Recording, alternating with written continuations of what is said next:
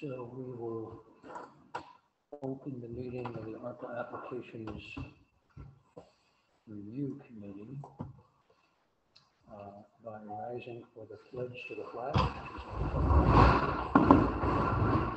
I pledge allegiance to the flag of the United States of America and to the republic for which it stands, one nation, under God, indivisible, with liberty and justice for all. Okay, thank you all for coming.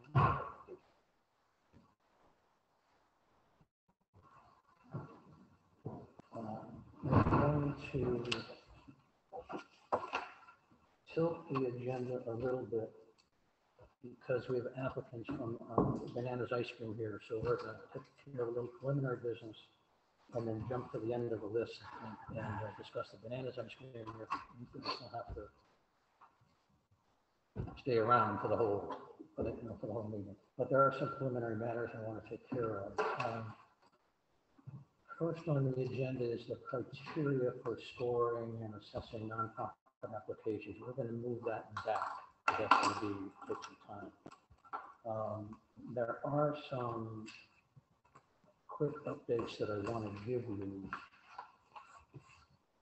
that may or may not have a bearing on tonight.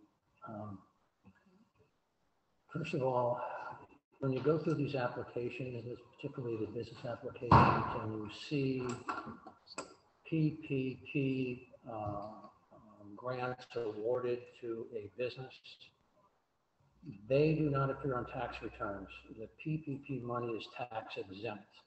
So when you go through the tax returns, and for whatever reason that you do, to find out, to make your own analysis about hardship or economic impact, so on and so forth, and you also see further down the application that that business got PPP funds, remember, add that in if that's what you want to do, but it doesn't show up on the tax return. So take it into account if you want, when we go through the business applications. ARPA funds are taxable, whatever, if that's relevant. With respect to the agendas going forward,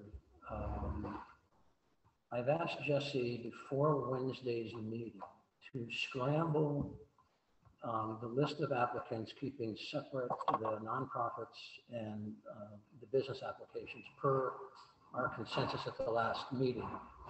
Now, all of the business applications will not be uploaded by then. They will be probably by Friday, but at least at Wednesday's meeting, we will have a sample of what that scrambling looks like. And then after that, we will set the agenda per the order of the final version of the scramble. And I've asked Jesse when when everything is uploaded and he has a final scramble, he'll email it around, or I'll email it around, and that's how we work. Yeah. So you had said initially to have it ready to go on Wednesday, but not all the applications will be in. Probably won't be in until Friday end of day. So would it be okay when I would, unless you want to give me the final tentative number, because I can randomize numbers? No, I would say just scramble what you have. They're going to be uploaded fast and furious starting tonight, and as you go on the portal, more and more will be appearing. So if we have to adjust that plan, we'll adjust it. But that's what it looks like now. Okay. That by Wednesday we should have a lot more than we have today. Okay. And that's that part of it. Also, at the last meeting, I was asked a question about when applicants may expect to see a check, and I gave sort of a detailed answer. I'm going to review part of that now because there might have been, probably is, some confusion as to what I meant, and things change every day. You'd be surprised how fast things change. But the steps to getting a check go something like this. After we do our work, The committee will I'll send up a memo to government and indicating what applications have been approved and what applications have not been approved. After that, it's out of our hands as to how fast a check is issued and the order of things that are going to happen. So for example, tonight, if we approve any applications tomorrow or the next few days, I'll probably wait at this point until Thursday because we have 3 meetings right in a row. I'll send a report up to government and say these applications have been approved, and then someone in government has got to take it from there. The mayor may take the initiative and say, okay, he'll recommend him. He may not take that first step. The council may want to take the initiative and weigh in. But sooner or later, the law department is going to need to draft individual contracts that each applicant is going to have to sign. And that's going to take some time for the law department to get that organized and either call in the applicants or something, get together and explain the contract, so on and so forth. That doesn't necessarily mean that a check is cut right when you sign the contract or in the final step of this joint decision-making with the council and the mayor, sharing responsibility for decision-making. The comptroller and the law department need to consider whether these are grants that are cash up front and the applicant spends the money per the contract and returns the money they don't have to spend, or whether it's a reimbursement grant whereby the applicant spends the money first and then upon proof of payment in accordance with the contract, they get reimbursed, or it's a vendor pay system where the town agrees to pay the applicant's vendor. Let's say you're buying a thing. The town may opt to pay the vendor of that thing, and that way the grant is fulfilled. And it could be a mix of all those. It's not in our job jar, not in our portfolio, not our responsibility, not for us to recommend. That is strictly the business of government, but the question was asked. And people want to know what's going on. So I'm weighing in the best I can to the extent of my knowledge as to how that's going to work. So my next question to all of you is, where did I confuse you? Because I don't want to let anyone be confused about that. Does that sort of cover the bases on it? Okay, good. So, and hold on one second. We were here on which application? Amy Cakes. Okay, you're actually first on the list, I believe. So we're going to take up that first, but preliminarily, if everyone could get on their screen, the criteria I sent out today for business applications. And I got to get mine up on my screen, so.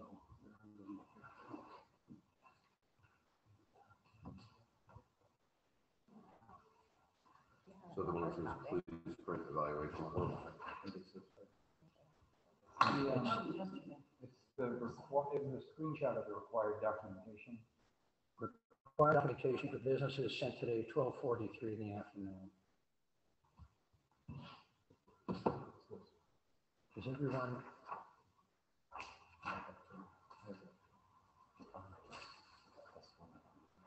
everyone have that? That's the one I just have it at screen share right now. I have it on screen share. I think this is the one you're looking for. Yeah, I wondered what interfered with my system here. So I said, wow, The vice chair. whatever happened there? No, I got it. Got it? Except I need to unlock it. Hold on 1 second.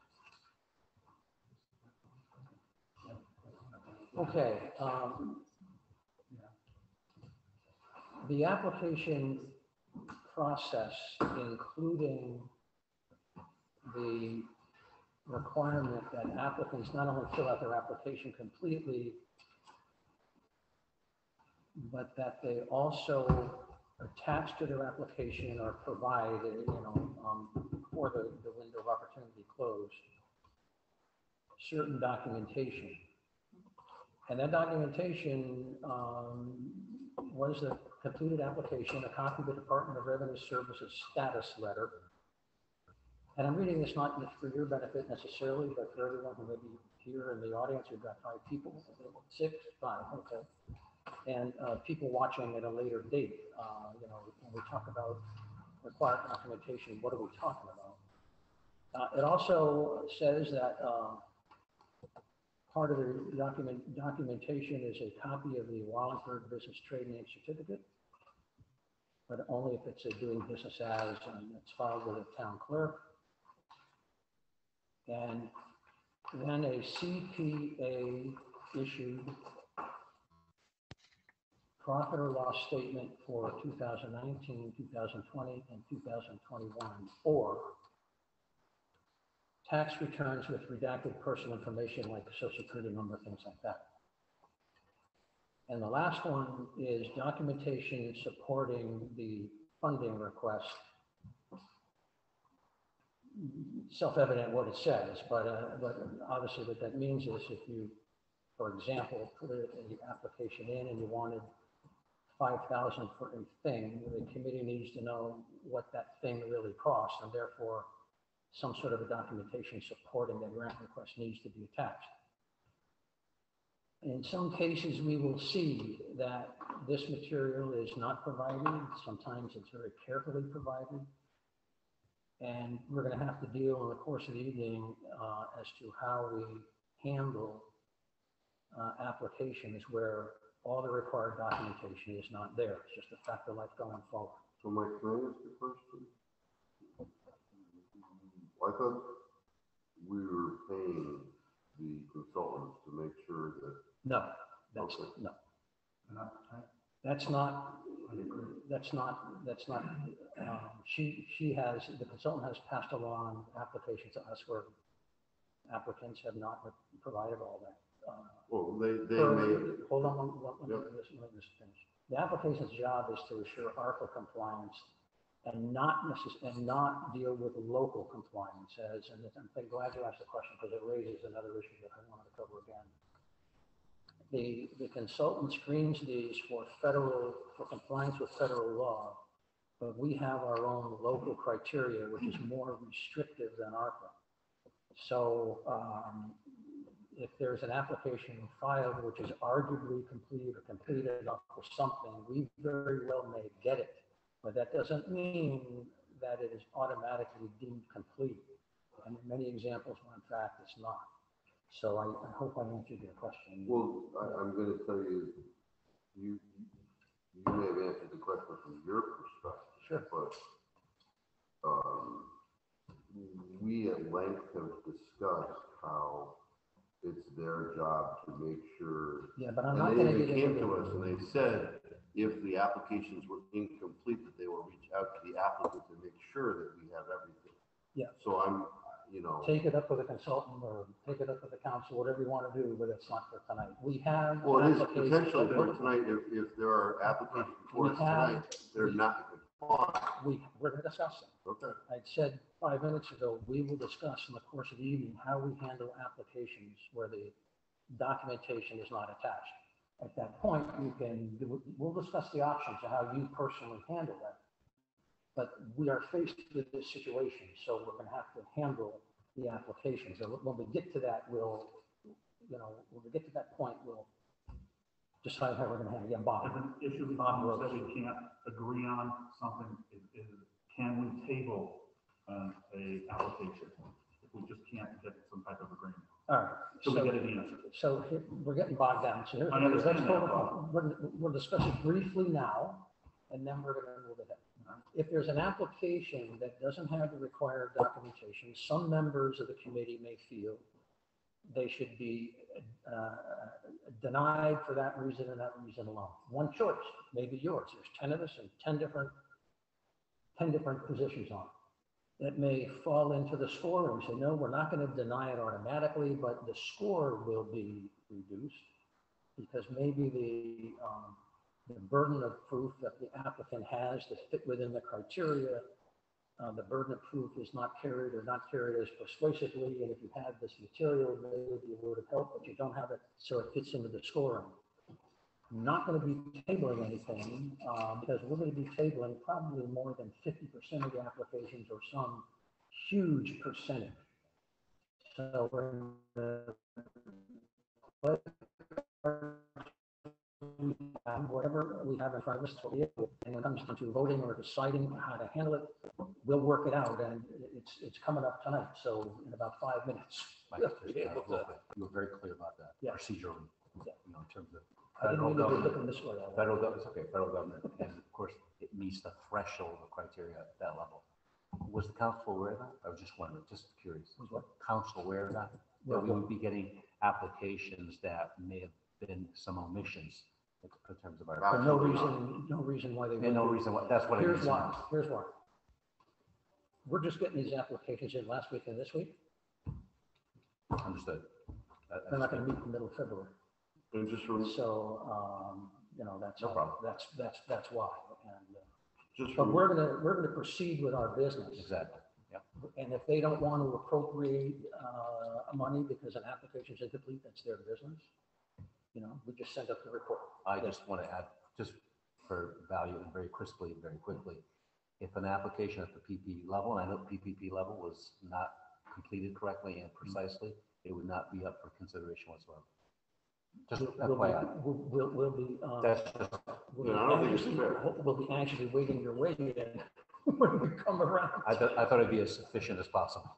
Great, I'm sorry. no, I don't think it's fair, you know, we set criteria. Some people did comply with the criteria. Is this the time to discuss it? No, I'm just saying- The first application may, you know, we're discussing it in 10 Yeah, minutes. Let's yeah. get to some, I'm gonna get a bottle of water. Sure. I agree, I don't know what the tables go, exactly.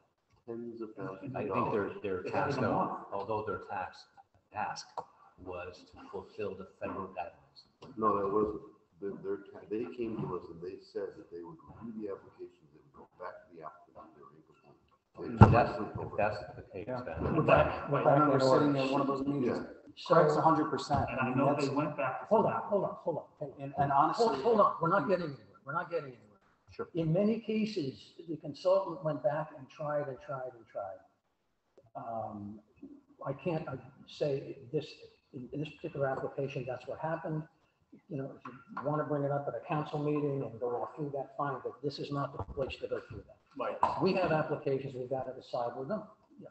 in the event that we abstain from that vote, it will then come up for reconsideration at a future date, or that the application will come up at a future date, or the application is in limbo. What happens at that point? Seeing the If scenario. there's inadequate documentation, If we all abstain because of inadequate documentation, then the report goes up. The report goes up that it wasn't approved. Well, I mean, we're not under any regulatory timelines to act on this in the sense like, I'm thinking in my world where, you know, P and Z, you have 65 days to act on the site plan and you're on day 64. So if we have something that we feel that we can't act on, we can table action. It would just take the majority of the group to table. Look through your applications, you will see how many there are that are incomplete. We can kick the can down the road till July or June, with good luck May, while the consultant goes back and tries to scramble and rustle up the missing documentation, or we can decide it based on what we have. And if the application is incomplete, give them a failing grade. And if there's enough failing grades, the application is not approved on the merits. Look, this requirement has been on the website since October.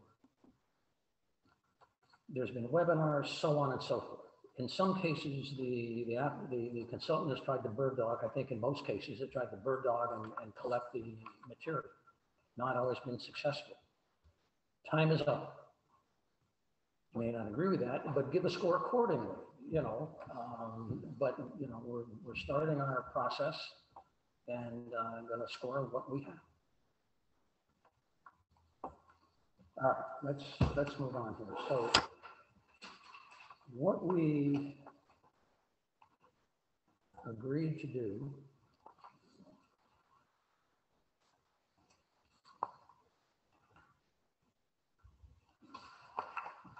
was to review applications one at a time, and I volunteered to take the first swing for the next 3 nights at the applications that are on the agenda. The second swing, I'll ask for volunteers who wants to take the second swing after I take the first pass at it. And whoever takes the second swing thereafter, we'll just go in rotation, everyone weigh in. We'll go around the table twice, and hopefully by then, not hopefully, after that it'll be time to score.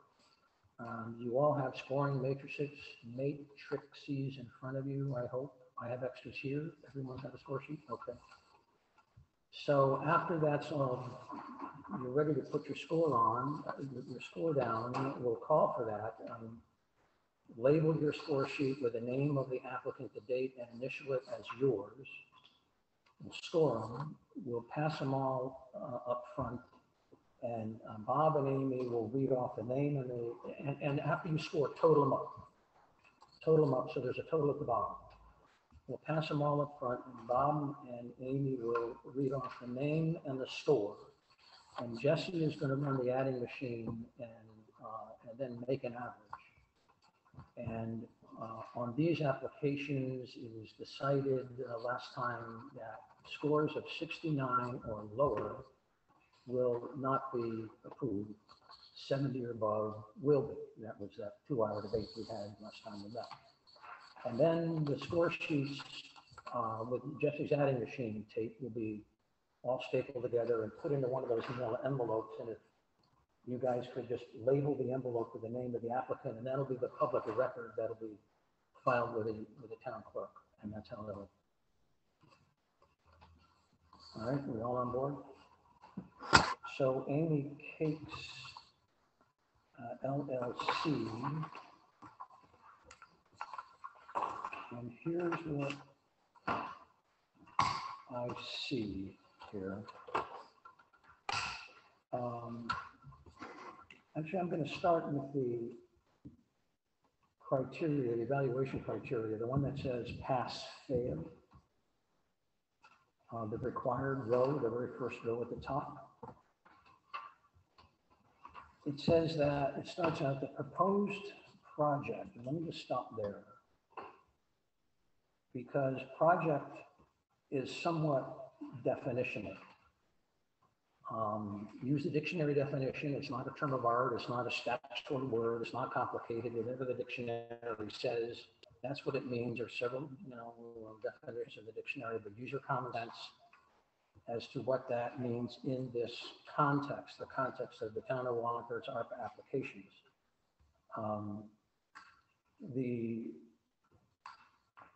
My personal opinion, so I'm not lecturing, I agreed to go first and take a swing. So this is my swing at it. The word project means in context something more than general cash assistance. You kind of know it when you see it. Sometimes it's buying a thing. Sometimes it's hiring a contractor to do something for you. Sometimes it's buying equipment, so on and so forth. But in context of the application where they want, estimates and a timeline and things like that, I think most, if not all, the applications are projects, but we may see some that we haven't seen more where they're not. They're just looking for a cash injection. And then the next term, it says the proposed project will address the negative economic and or health impacts due to COVID. Couple of thoughts there. The word address means synonym, means deals with. So does the project deal with the negative economic or health impacts? It injects a notion of proportionality. I didn't make that up myself. I didn't think of, that's what I meant. I didn't think that term up myself. It's actually in the federal rules, the interim rule. The federal government talks about proportionality and why, because the first part of the analysis is what was the economic impact? And let's say the economic impact was $10. The notion is you wouldn't give $100 to address a $10 impact. That becomes a windfall. And there is no bright line there between what is a proportional measure that addresses COVID. You've got to use your own judgment or own common sense, but the notion of proportionality is in there. And obviously, the negative economic impact is supposed to be due to COVID, and sometimes that's very hard to discern. Nonprofits and businesses can go up or down for a lot of reasons, but we just have to do the best we can. But I consider this a low bar. If you're running track in the hurdles, so this is a low hurdle. And personally, I give the benefit of the doubt to the applicants if it's plausible. I mean, if it's arguable, because the high hurdle is coming up with the next rows of scoring criteria. One second.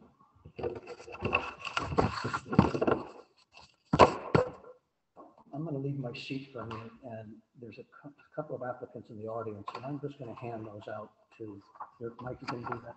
There's two, because I think there are just two applicants. Are you? A&F. Oh, we're three. Okay. Somebody. Okay.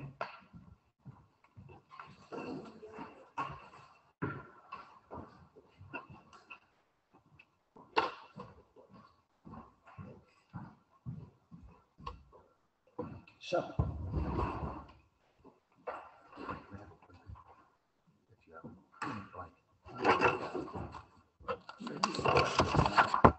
Thank you.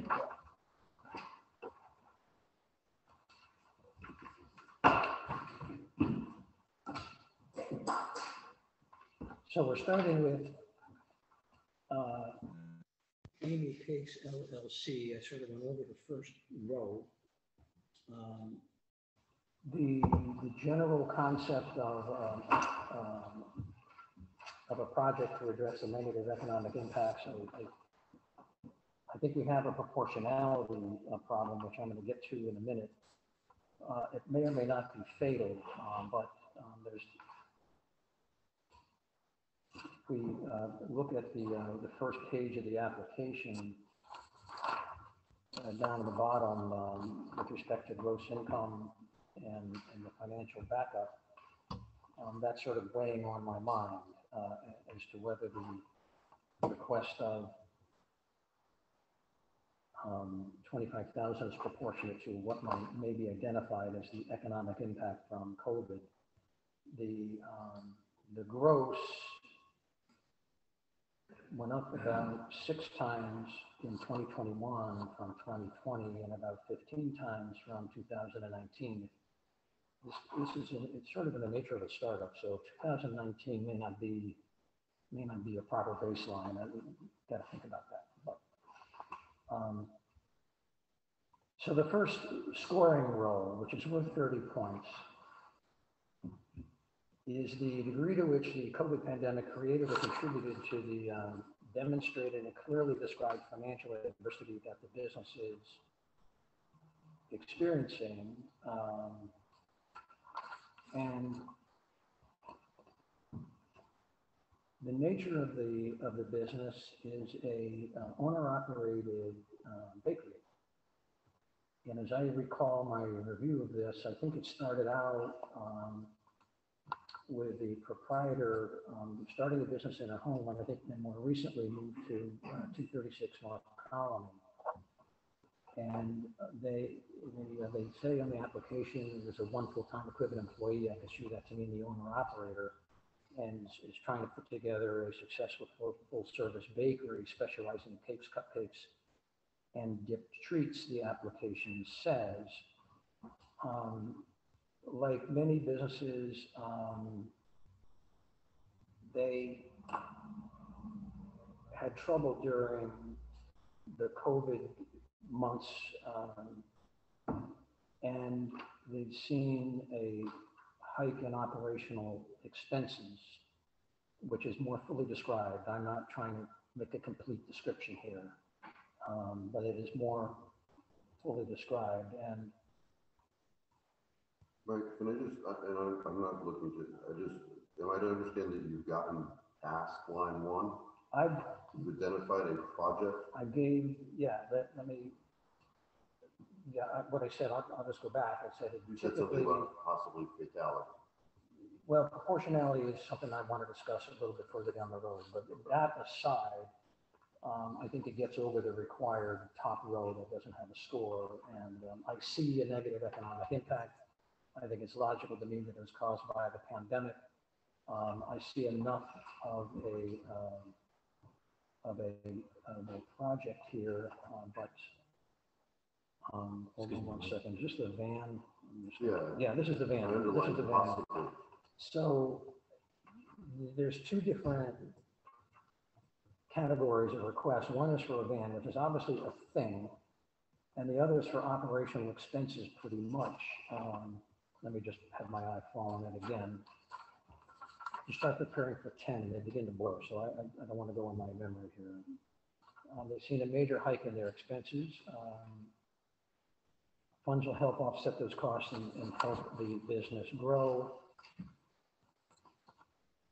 And in addition, they're talking about a 4-cylinder van to deliver cakes at a much lower cost. So the application says one, and van is obviously a thing, clearly as a project. The other is operational expenses, and I'm not so convinced that it qualifies as a project as the town of Wallingford means it to be. But I'm sort of on the fence on that until we go around the table. But yes, I wanted to get by that first row. I think we now begin to go down to the scoring row. So therefore, because the Mike, gross, man, yeah, I thought it was decided at the previous meeting that we would do our due diligence prior to coming here, Yeah. after doing the vetting, and come with an outcome and present it with the and outcome. I'm getting there, but what I want to do is present the Instead of rationale. dissecting it. Well, I want to dissect it in this case because seeing as this is the first application of the first night, not only the applicants watching, but the town of Wallingford wants to know if we have a rational basis for what we're doing. And I'd rather add more detail than less detail to have everyone explain the criteria so it doesn't seem arbitrary. So maybe I'm going overboard, forgive me. As we go, through more and more application, this will trim down. But this is really the first time when any of these concepts has been discussed. So I wanted to fully flesh it out, but it's yours to agree or disagree. Appreciate it. That's all. I just want to know. Yeah, and that's why I'm taking this time. So the degree to which that the project addresses the clearly described financial adversity due to COVID, this is not going to give a strong score. It'll get some points, but it's hard to tell with the gross increasing as it is, whether this is a situation of financial adversity or not. So I want to wait and see what other people say. The degree to which it is demonstrated is the 40-point row, and that the applicant's proposed project will assist the business in long-term recovery. A van might, operational expenses covering 1 year. I'm not sure that that's what is contemplated by long-term recovery. So that's a problem. And the documentation, I did not see a documentation for what a van costs, and I didn't see the tax returns for 2021, which might have clarified the financial adversity issue. So the last bottom row, the documentation is not going to get strong points because of that lack of documentation. Sorry, the last row is timeline. That's okay. The timeline isn't too bad, but that's where I stand on it. So I'm going to stop there. Who wants to take the next swing at it, and then we'll go around and each one will have 2 shots at it. Bob, you're next. 2 questions. So then, are you going to take the next swing? I'll take the next one. So after that, it'll be you, Craig, Carl, and so on around the table, and we'll have the second shot. Go ahead. All right, and I'm not going to critique, but if it doesn't meet ARPA, can we continue with the application? Because it doesn't meet ARPA requirements. So it is presumed that it meets ARPA because the consultant passed it on to us. It is not presumed it meets local criteria. Local criteria are more stringent. Well, I was under the impression that ARPA, maybe I'm wrong, that you have to be in business through in 2019. Well, that's, you have That's to an look at ARPA the, requirement. score it the way you want. Well, but Local it's- criteria No, says I'm not saying that. that's a local. I'm saying that's an ARPA requirement that they have to be in business in 2019. So if it doesn't meet ARPA, can the town legally give out the money to something that doesn't meet ARPA requirements? But the incorporation is in 10/2019. So it's October 2019. Well, so There's no, for the majority of 2019, there's ambiguity in the statement of just 2019. I thought the rule was January of 2019. It has Supposed to to be be there business every year. January 19. I'm not talking about the town's talking about, I'm talking about the feds are talking about. I don't care what the feds are talking about, and here's why. What the feds are talking about was screened by UHY Consulting. It's now passed down to us to apply our judgment on local criteria, which says you're supposed to be in business from the beginning of January.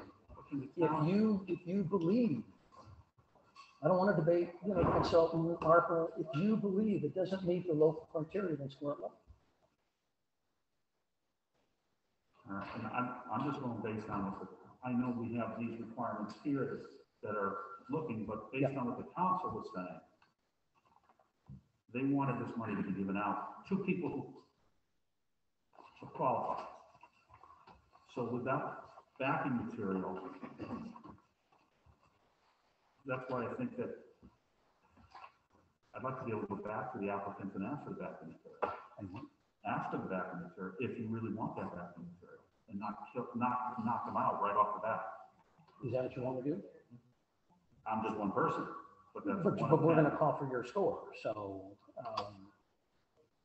but, I mean, that's something that I thought that, and I know that they had gone, UHY had gone to certain group of people and asked for more material, and didn't go to others and ask for material.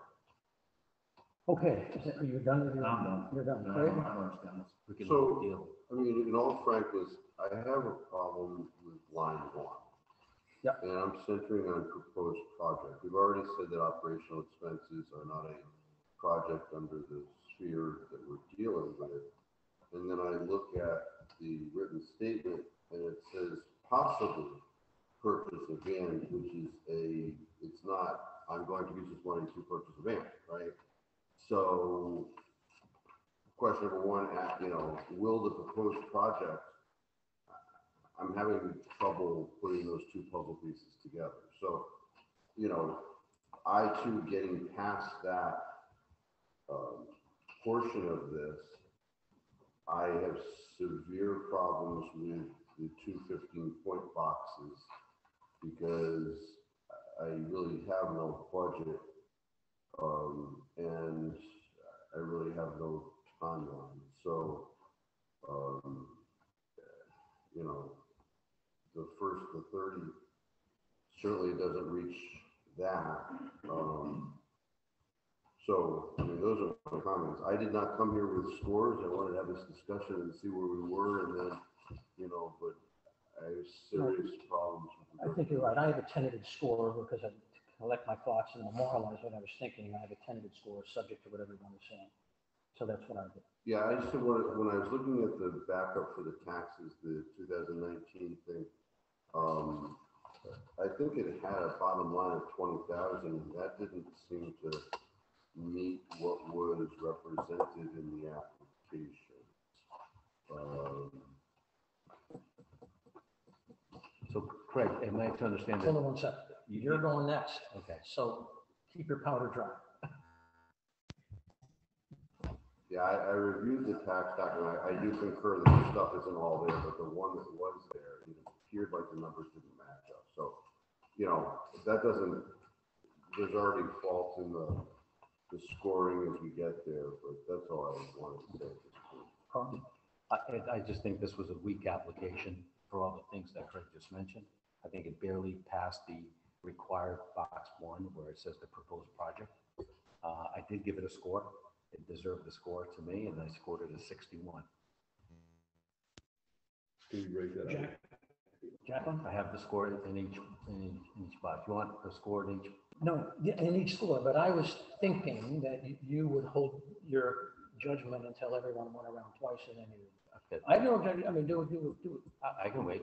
Yeah, no, it's purely up to you. It was a very weak application from top to bottom. It lacked a lot of substance and tangibility to it. It was not well documented, and opinion, if it doesn't meet the threshold and the completeness test, they should not move forward. Jacqueline? I'm also in agreement with everything that everyone has said that. Chris? It doesn't meet the criteria. Okay. Chris? Starting in 2019, the latter part of it would, to me, tend to discount the first year's numbers. When weighing that all together, it's a startup, it's a starting piece. Not sure overall tax returns, the dollar amounts don't match, which is a significant omission, error, or whatever as part of the application. So I would tend to not put this one through myself. Mike, yeah, I mean, I'm like Carl, I've scored already. I gave it a 40. I think it wasn't a passing I was application. too generous. We were, I guess you're the cupcake and I'll be, I mean, in Craig, to your comment, the question about the two sections that are 15, a degree of which the proposed budget fits the appropriate supported documentation. I gave it a 5 in the sense you have an activity, but you have nothing to back it up. Other applications we received, the applicant provided like a spec from manufacturer for equipment she was purchasing. We were like, okay, that's tangible. I get it. She did her research. She contacted it. Makes sense. This one, on the other hand, was missing that extra element. Jesse? I concur that the lack of the details around, in terms of estimates or specs or anything like that, I felt was a flaw in the application. It also only really provided 19 and 20 tax returns. It didn't really provide 21, so it was difficult to see where the 21 came from. I mean, I know that there was an additional document that was shared that kind of gave some information, but you can only really see 19 and 20. I think if we're sort of thinking about sort of the completeness of the application itself, I do think it does meet the criteria that it would address the economic impacts. But going forward from there, I kind of echo the sentiment of them. Similar to what others said, I had difficulty with the lack of proposed budget for the project and suggestion of a project, but not any additional work on detailing the project. And similar to what others have said, I recognize the application stated they were closed for a year, but there weren't any details on financial impact of that or what aspects of the business is impacted by that closure, and then how the proposed project would address that impact as well. So going around a second time, don't feel obligated. If you said all you need to say, just take a pass and we'll get right to the scoring. Bob, anything? Fail. I mean, did you have any comments? That's what I meant. Second time around the table. I promised everyone 2 shots. Emphatically a fail. All right, so Pass. anything to add? Okay, time to, Mike and Jesse? Nothing to add. Okay, time to score on the first row, put yes or no or something there, and then the rest numerical scores.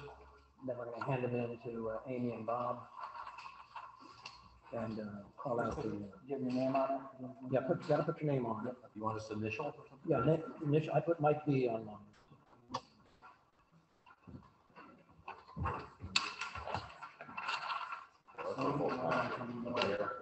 Well, it's up to you. You want to do this? Sure.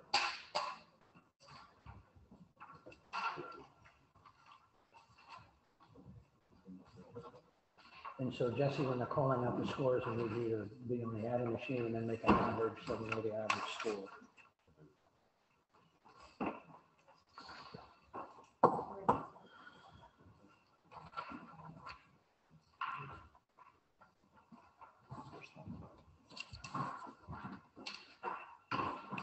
Next time you put them up there, but I think we will do that. So I'll make it sure. I think he threw me off with the 41. It's like, Has everyone got their sheets in?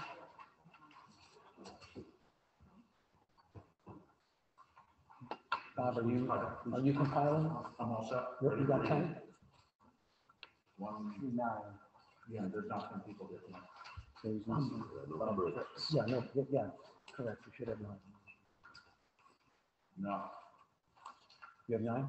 no, I don't have 3, 6, Yeah. Who are you missing? 7, 8, 9. You got They're 9. over there. Come on, Bob. They were there. All right, so Ready? call out, there 31, needs to be a record, call out a name and the total score, and Jesse will run the table. Wadinsky, 31. Aim, can't tell who that is, probably. What? Jackie is 45. Liven is 40. Gross is 45. Amy Walsh is 50. Regan is 35. Fishbein is 20. Reynolds is 55.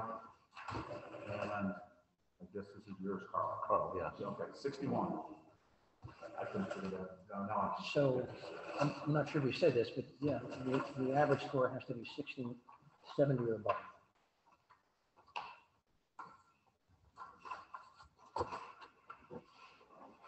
What is the average? 42.4. 42.4. Amy, yeah, if you could put 42.4 on the envelope, yeah, on the outside, and the name of the applicant and the date. And put the tape, Jesse's tape in there. One thing should be made clear to the applicants, this is final, this is probably going to council, am I right, correct? What's going to the council is what we discussed last time, the report and what passed and what didn't. Yeah, Going to the government. going to government. So it's going to government for, Like, what's the And that's to think about which branch it's going to. Yep. Yeah, good idea, Jesse.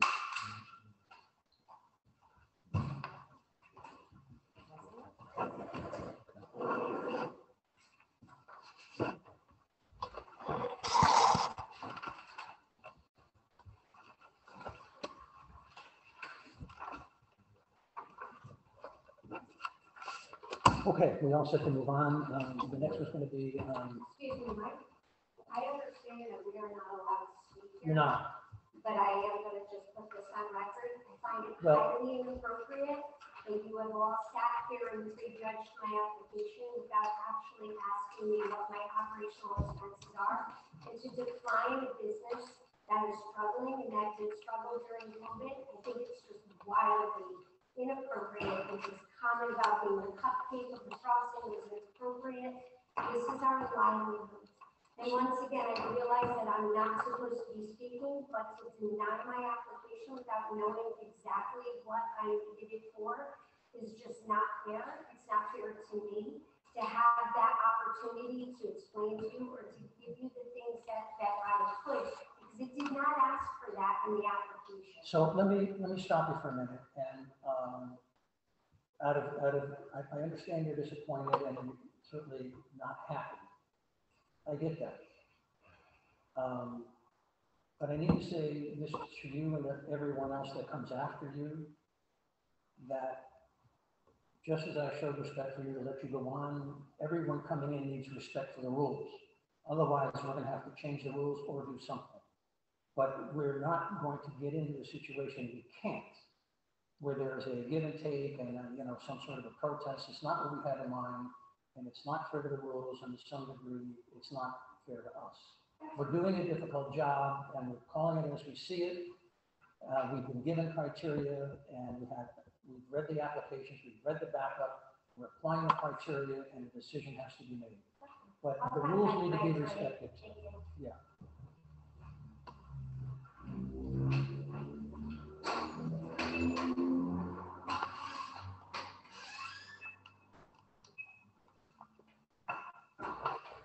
The next one that we're going to do is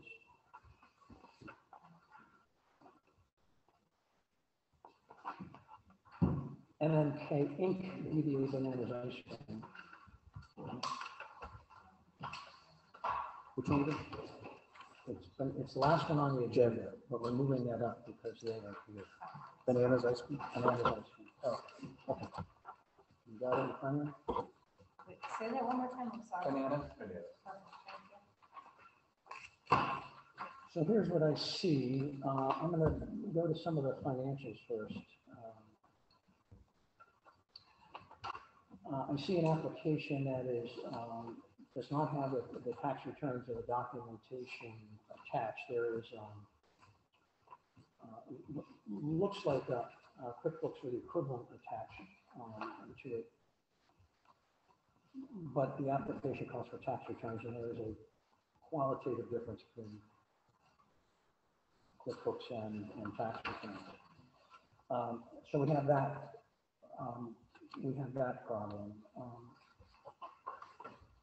Looking at some of the financials, I see that in 2019, sales were 181,000. 2020, they went up to 228,000, according to the backup. This business didn't have any of that income. This business. They acquired. When it comes to you. Okay, no, I When just. it comes to you, Okay. all right, we have like a With the applicant. DNI rule, do not interrupt. And Okay, in your case, do not resuscitate. sure. So let me just get through it, and then when it comes time to you, pick my Sure. comments apart. All right, fair point? Perhaps, Agreed? without making representations. Therefore, looking at the backup, I will go on. In 2021, the gross went up again to 264, 214, according to the information we have. There was a loss in 2019, a modest profit in 2020. They got PPP of 13,333 done, which does not show on the tax returns if we had them. And then in 2021, they had another loss. Trying to figure out what's going on here as best they could with the financials. And part of it is that the expenses from 2019 to 2021 went up dramatically. Even though the gross went up, the expenses went up also. That could be caused by a lot of things. I mean, it could be inflation. Inflation doesn't necessarily mean COVID related, but there's a component of COVID in inflation, I believe. The reason for the expenses is increases. There's some hints in there. I looked at all of it, but I just made notes on the cost of hard ice cream. That did go up compared 2019 to 2021. The taxes are up, the payroll was up. The payroll could be payment to insiders, and it could be the owners. We just don't know. So the revenues went up, the expenses went up. In the expenses is in some cases a payment of a loan. And as I go down to ranking on the score sheet, the required line, I gave them, there was a negative economic impact. It was due to the pandemic. So that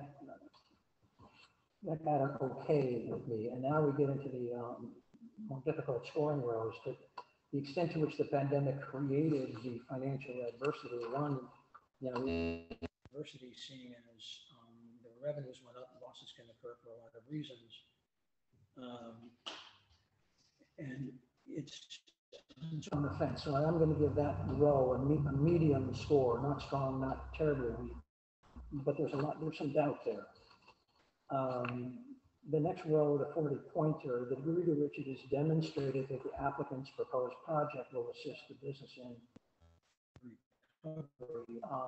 One of the things they plan to do with the money is buy an ice cream cart And if I understand what that is, it helps them become more mobile in their sales and their events that they can service.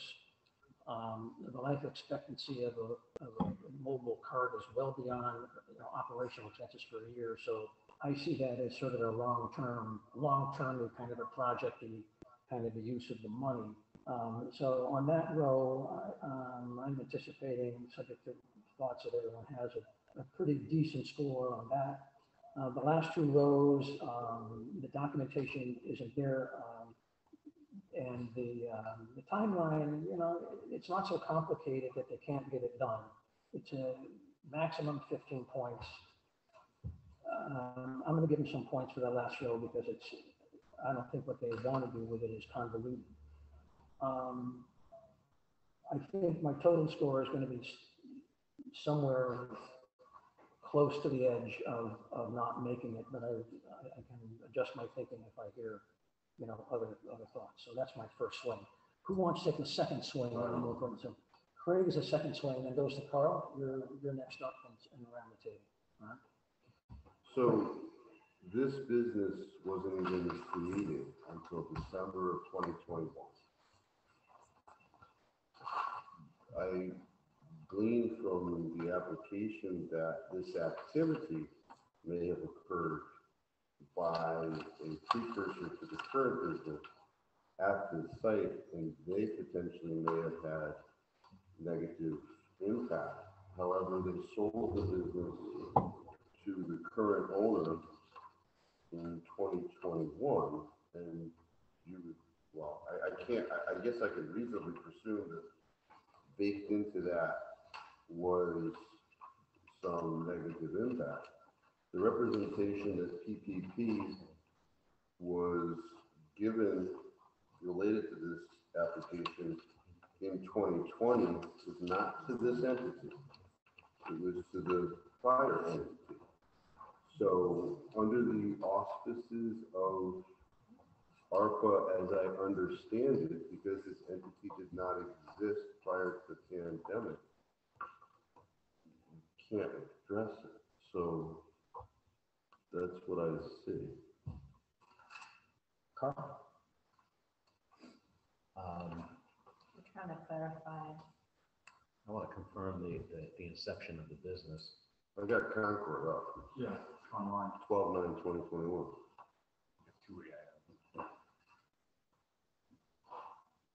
Well, while you're looking at that, I skipped over myself, so I'm going to take advantage as chairman. I'm Go going ahead. to take 20 seconds. The way I'm looking at it, it's the same business with different owners, and I'm just construing it that way, but you don't have to. It's the same business. They're selling ice cream, and there for a while. Different corporate, form of ownership, but it's basically the same thing going forward. So, but do your thing. I'll pass for now if I may. Yeah, that means you get one review. Yeah. Jacqueline, you're up. When I first reviewed the application, I thought it was very thorough and that it shows, for me, it scored high on most of the evaluation criteria.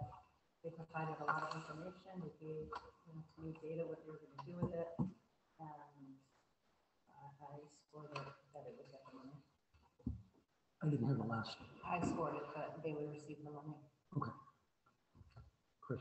So I buy businesses, and going through that, the assumption that their tax returns, their financials, et cetera, are mine as a result, and no distinguishing between those as long as the EIN stays the same or is absorbed by mine and absorbed in there.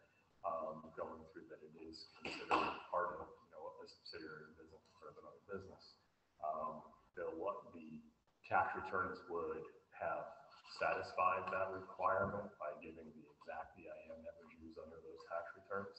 They are a mainstay in the town.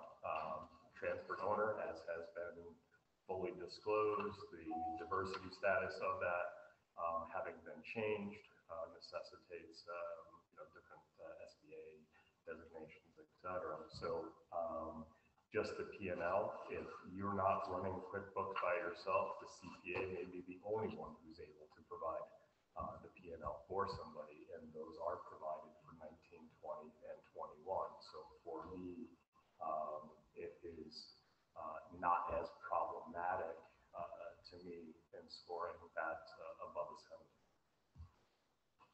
7. I think what you're saying is for you, it's not a disqualifier like it might be for Craig. Do I understand? Correct. Okay. Mike Glidden? So I have the same thoughts on that. I agree entirely. And I think, I mean, it passes, but it's like just passing right by. At least in my numbers. So, Jesse? You know, I realize, like Chris said, it's the mainstay of the town. I realize it changed owners, but it sort of stayed within the family. It's a long-standing business. I felt that the application itself was thorough, explained what they wanted to do and why. I felt that their response as a business to what COVID presented in terms of limited indoor interactions, as well as the ability to go outside and to bring their product elsewhere, would do the things that we want to promote their business longer, to be able to do all those things. You know, my only drawback was the sort of the ambiguity of the QuickBooks versus the taxes, but I did see that that was in line, and they actually did list the PPP in their QuickBooks. I think although they listed it on the SBA, but they actually did include the 13,333. And the last thing I would say would, you know, just without the full disclosure of the estimates and things of where the money came from, but I mean, the description that they provide in the application is pretty thorough. So I thought this was a pretty strong application from my perspective. I appreciate Chris's insights on business ownership and transfer and sales and things like that. I appreciate that. I thought highly of this application's project in the ice cream trailer does address issues that came up during the pandemic and looks to expand the business beyond their existing footprint. So I look favorably on that.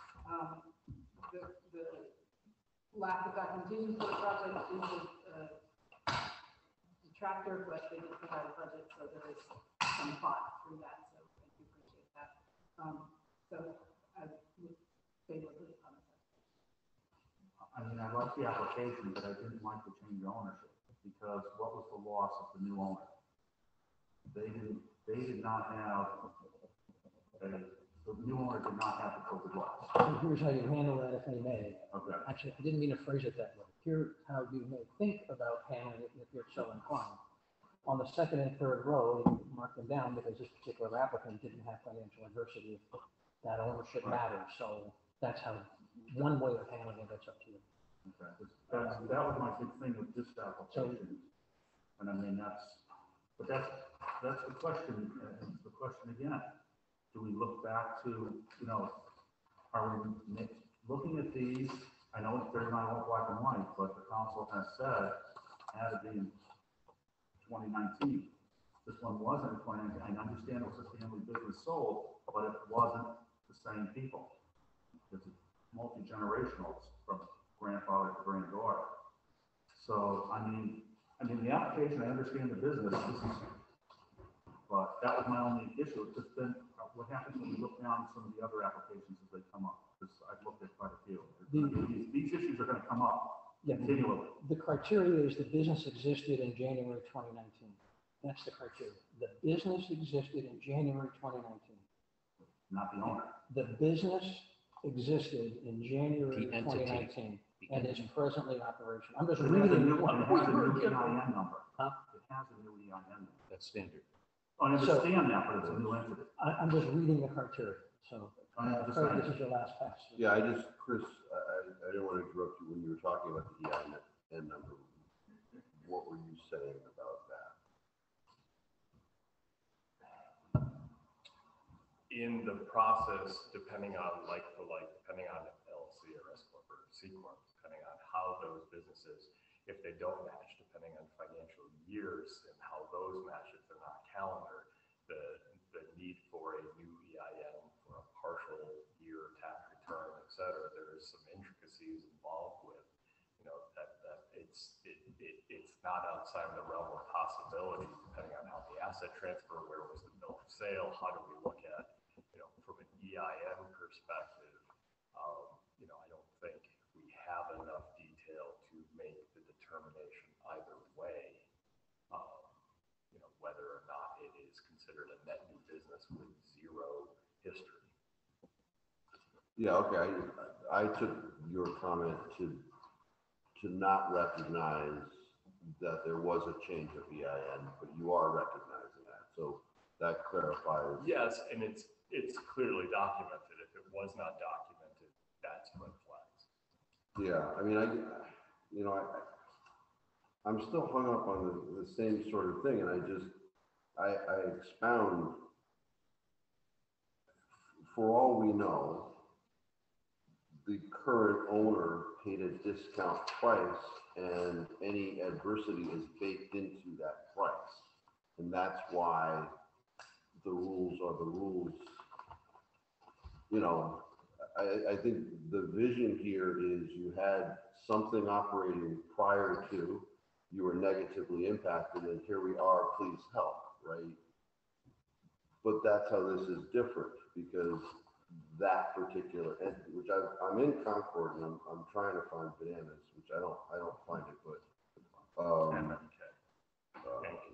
Yeah, It's also, I found MMK, but it's also outside of the application process. Oh, I know. Why don't you wrap up your story and then we'll go from there? understood. I just, Wrap up your I'm comments. still hung up on the, the operation may have been there prior to the pandemic, but are we meeting the four corners of what is contemplated by the ARPA program by giving to an entity that was created during the pandemic? So it's back to me for the last time, and then Carl, and then around until we finish.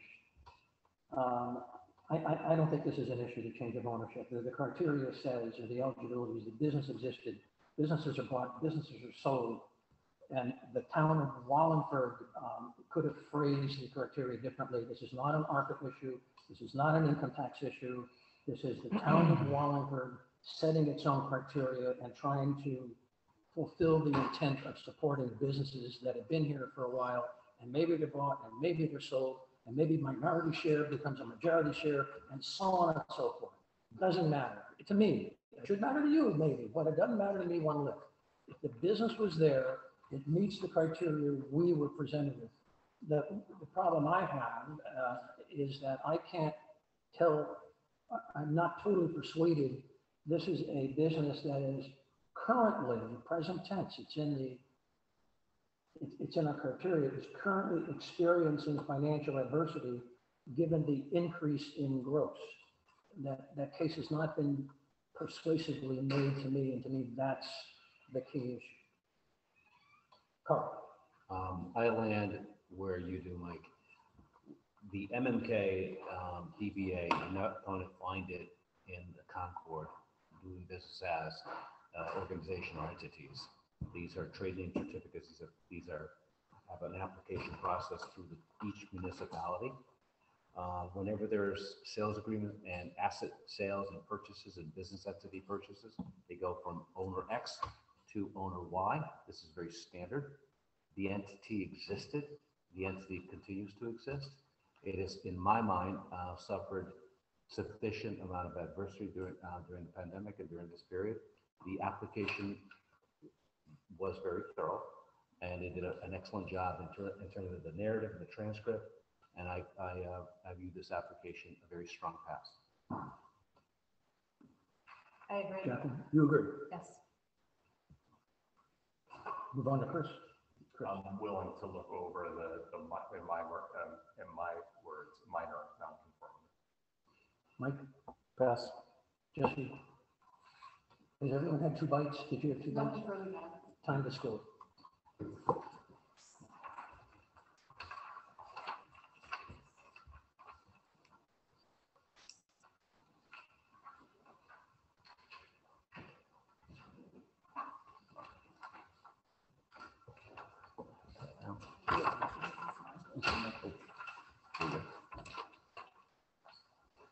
Fine.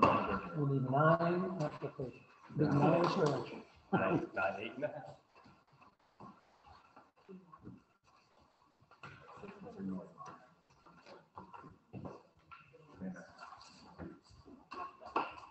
Mike. This here. ANF is here if you want to take them, number 4 next. Yeah, we'll take because we just did bananas. Yep. Matt, I mean, what? 95. R, 92. Berdinsky, 62. Fishbein, 55.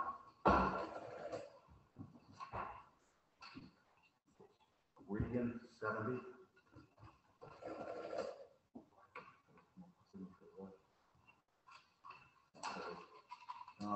Gross, 63. Walsh, 90.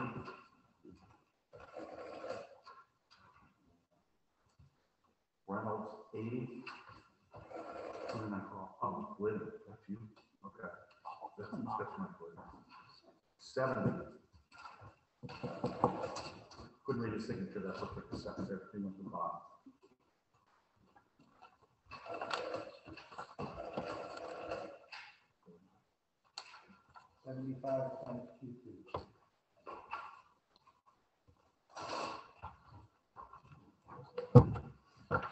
Congratulations.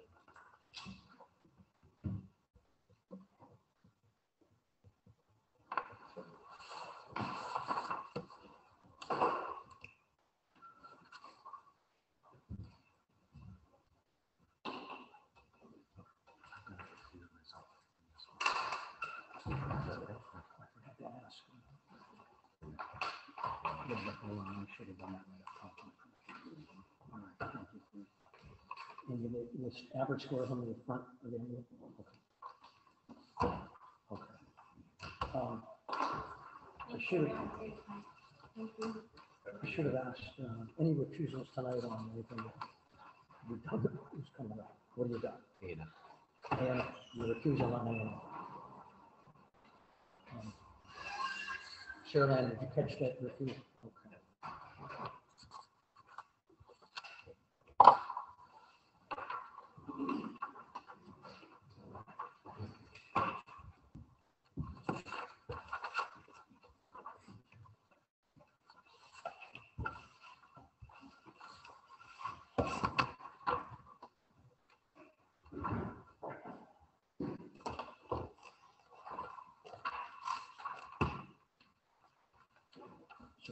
Carl has recused. We are up to A&F Cafe, LLC.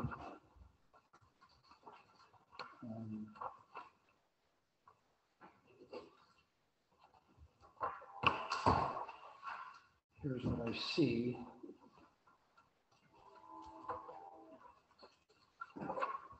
I see tax return. 3 years worth. I don't see any documentation concerning how the money is going to be used. I see a list. I see some sort of a list on how the money will be spent. But a list is not, and I don't infer that this is taken from a catalog or something like this. It seems to be very general, rough estimates, and so I don't think that complies. And so on that line of the scoring matrix, the documentation line, which is the third one down, it's only worth 15 points, but I got the tax returns. That's very good. The documentation on the other is just isn't there. What I see on A&F is that a business that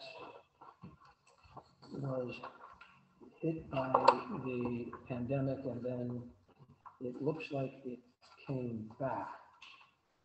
The criteria is not whether or not there is a past adverse economic impact or a past adversity. The question that we were given is whether there's a current financial adversity. That's the standard. And so I look at these to find evidence of current financial adversity caused by the pandemic. Business financial results go up, they go down.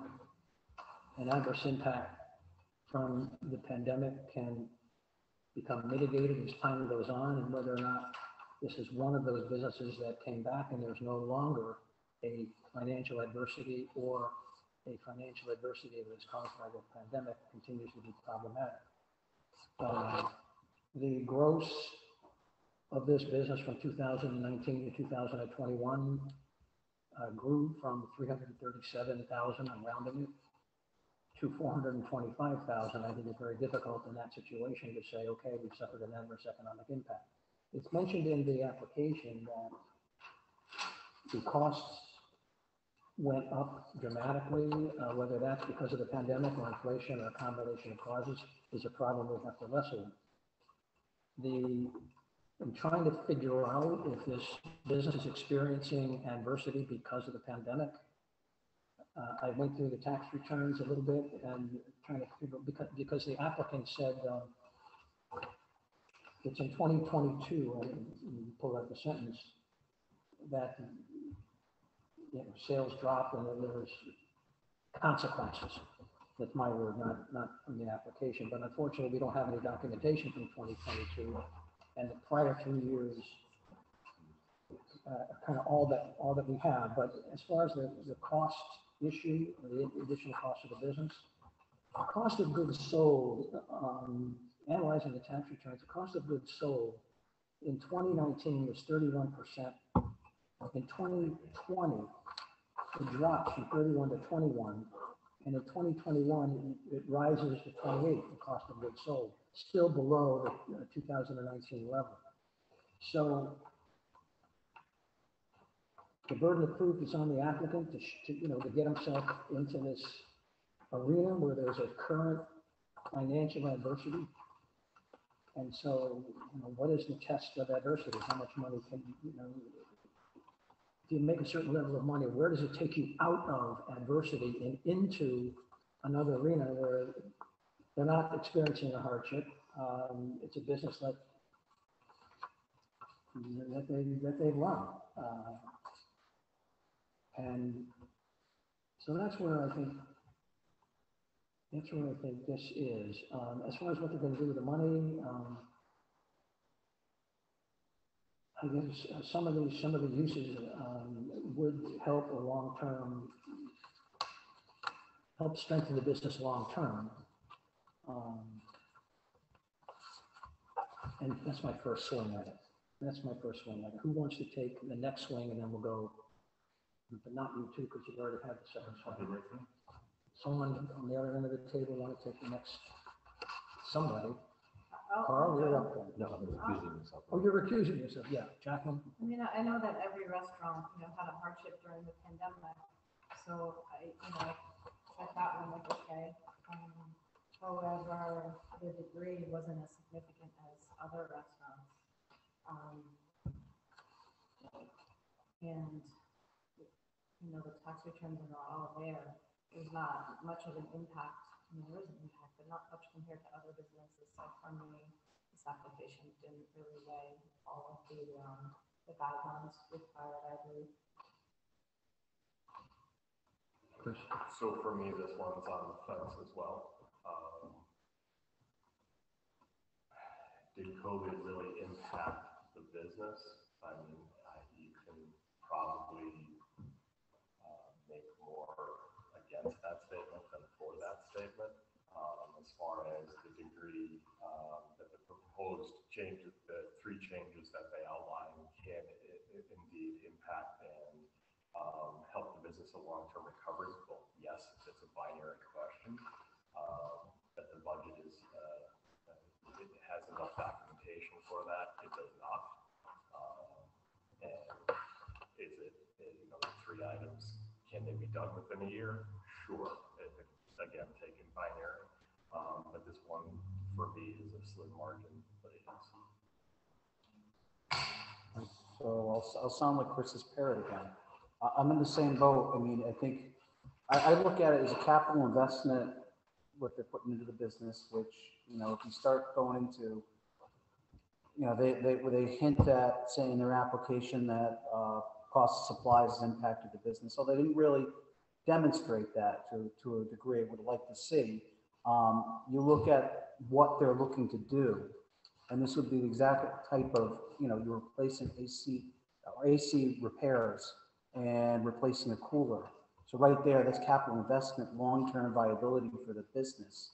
Like I said, I passed this, but it's by the skinny of their teeth. So, Jesse?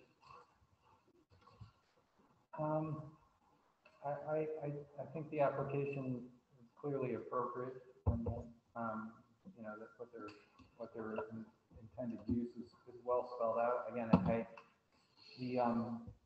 the list that was provided is somewhat broad, and it would have been, I would have liked to have seen some sort of a documentation of like what those things really cost, because outside, I'm not a restaurateur, I don't know what those things cost.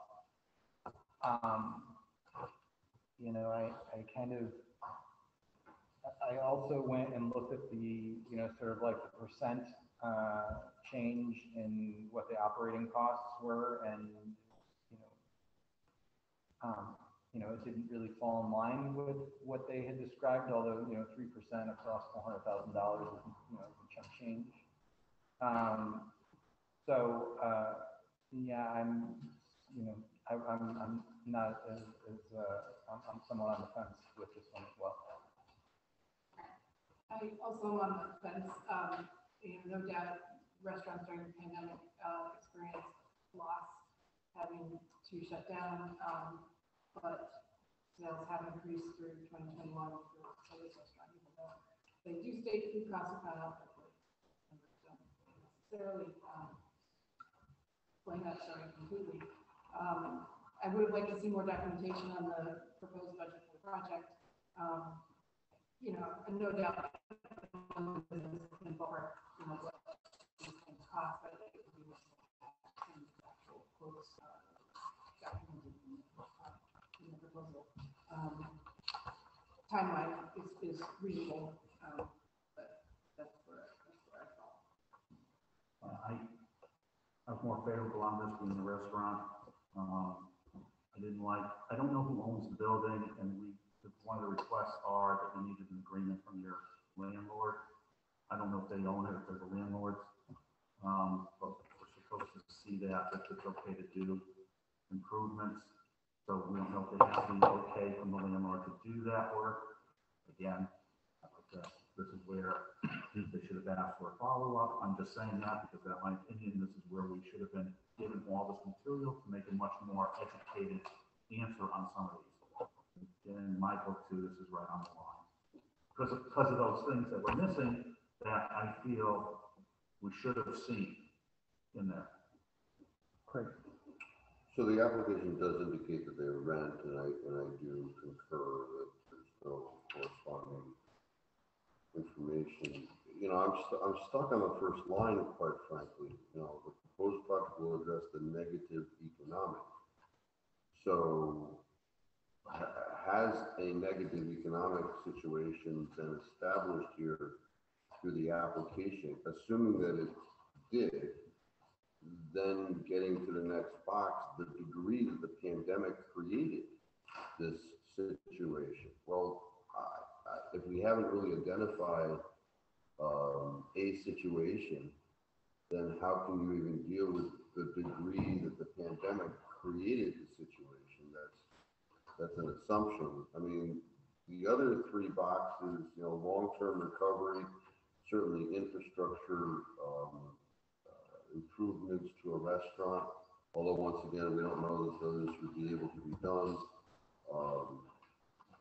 You know, I do note that there is an attempt to do the front of the building. I don't know if where this property is, that they would be able to apply for the WCI facade renovation program for that. Captain C's. Oh, Captain C's? Okay, all right, no, okay. Seafood and milkshakes, that's not how I would characterize Captain C's, but anyway, been there. you know, the budget, there's obviously, as recognized, there really isn't a budget, there's some numbers, and, you know, I think what is attempted to be done here can reasonably be established in 12 months, but, you know, I did score this, not passing, so. I defer, yes, sir.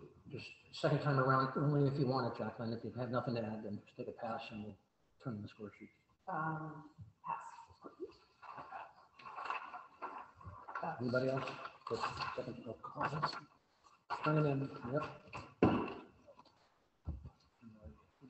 No. Jack, is this it?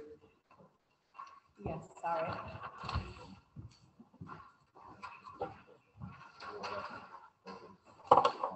Thank you. Thanks. You're welcome. 10 points off and half. You only have 8 on this one.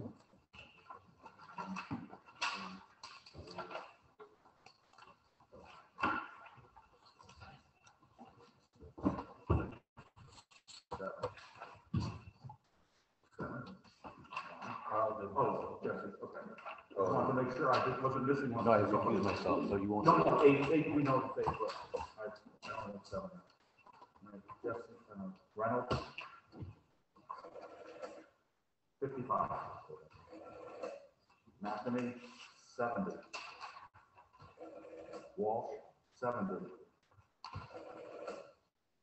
Glidden, I'm doing it on purpose now. 72. I know you're doing it on purpose. Regan, 71. Brzezinski, 57. Gross, 70. Fishbein, 40.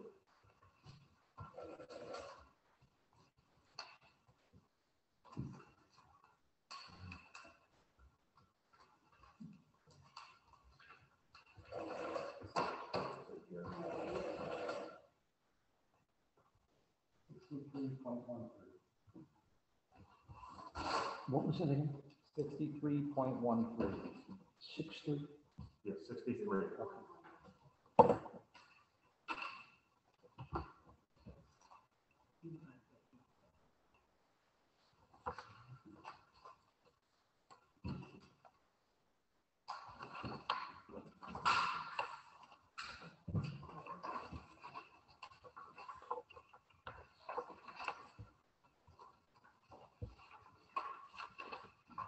Okay, we're done with that one. We're gonna move on to the next.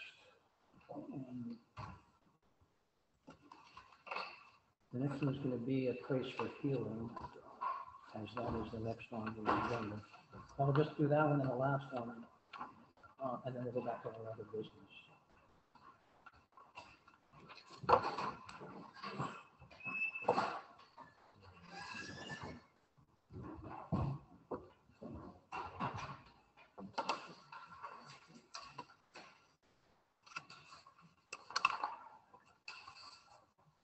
Mike, you want me, I'll take a stab at this one? Let me finish it up and then, no recusals, right? Any recusals? Hearing none? Okay.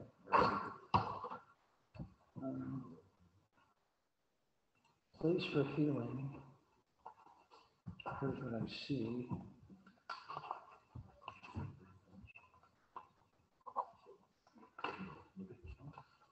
So it seems to be owner-operated holistic health coach, energy medicine practitioner. I help people heal physically, emotionally, and spiritually. The impact, the applicant says, I was not able to see clients in person and was unable to hold in-person workshops, and should use the grant to create a better website, an online presence to attract more clients. She needs help with the create systems and getting my work out more broadly, having a website, so on, so email, social media, sort of a marketing notion. I think that marketing is a good solid use. There may be a proportionality problem, which I'll get to, but marketing does help a business recover. The business had profits in 2019, lower profits in 2020, and a loss in 2021.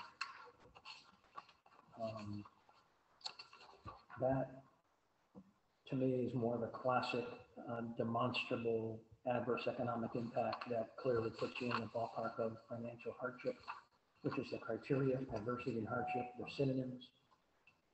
So I see that here.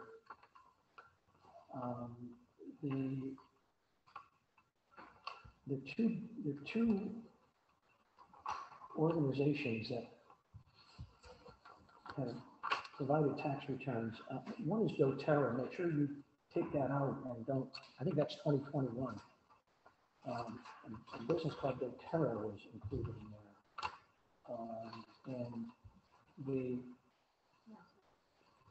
the gross from doTERRA, rather than a place for healing, is included in the application, so don't get confused as to how that works. I think I saw all the schedules, all the tax data, so that's very good. The documentation supporting the grant request, again, I'm a little concerned, my personal view, that we're sort of throwing that out the window, that it no longer matters. Documentation to support a grant request, it just seems to no longer matter.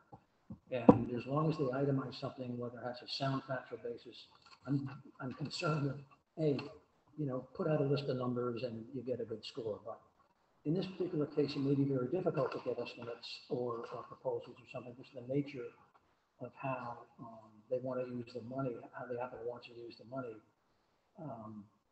But nevertheless, I'm going to stick to my position that an effort should be made to get, you know, some outside numbers on documenting your grant request, a quote, an estimate, you know, something from somebody in the business, even if it's by the hour, you know, some effort.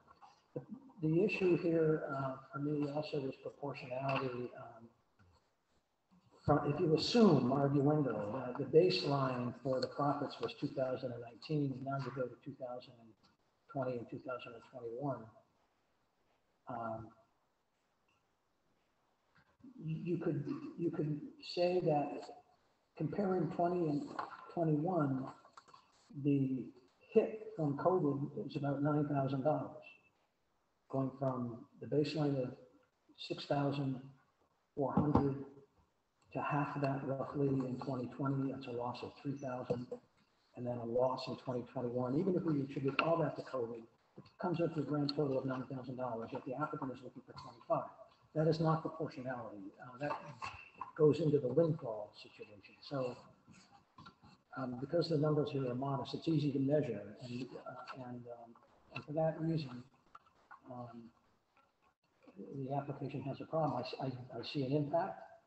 I think it's caused by COVID. I think that's clear. Proportionality is a problem, but the uses as listed, I think, are strong, and the documentation has a problem. So, Carl. Generally, the application is weak. I see the adverse impact.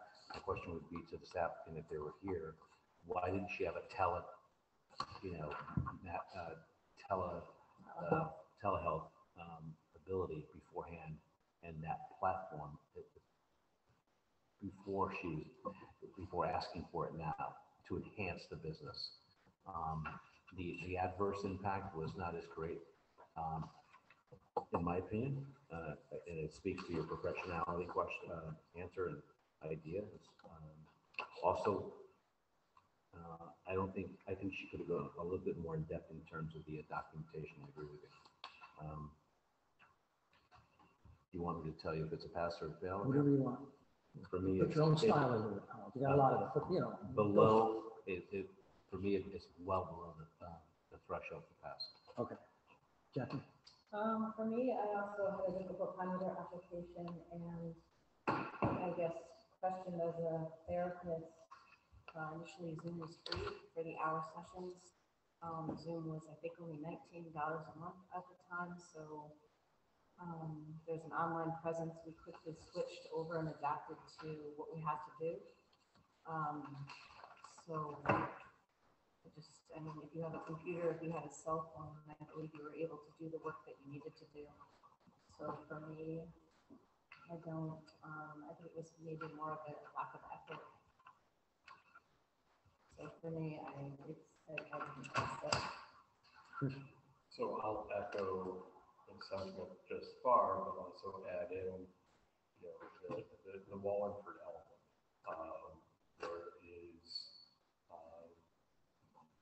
don't want to say it's lacking something. When you have a brick and mortar store, it's Wallingford, it's physical location, etc. There is a location here, and that's fine, but in the expansion or the get well plan for this organization, it's all about the enhanced online presence, which is not just Wallingford. It's all about email blast and blitz and marketing to as many people as that budget could possibly address, which is not necessarily Wallingford. I would have liked to have seen more detail in the social media expansion as it pertains to Wallingford instead of leaving it up to my imagination. Mike, so I also failed this. I'm gonna repair it tonight. No, one thing I struggled with, like the last one, to agree the proposed timeline be completed within 12 months, with no real details. There's no, you know, an email from someone saying, I'll help you with social media, I'll do, you know, whatever sort of marketing advice would help. I struggled with that one, and also just the fact that, you know, you have a bunch of numbers, but nothing really backing it up. I'm done on scoring this one. I gave it a 40. So I think I'm one. One's in. So, you know, I'm not as negative on this one as other folks are. I kind of see that the nature of this business is a little bit outside the Zoom realm, and I do understand part of it outside the Zoom realm. And I do understand that, like, based on the way that their money declined over time, that obviously was related to a loss of clientele. And so, without there being the ability to get walk-ins in a business like this, you have to go online, you have to have a website presence, you have to have the ability to generate emails inside Wallingford, outside Wallingford. But if the business is in Wallingford, you know, Bananas Ice Cream sells ice cream to everybody. So does Cat and Seeds, right? So everybody goes up and down in and out of Wallingford. To me, the areas that were lacking were the things that you had mentioned, the lack of the details.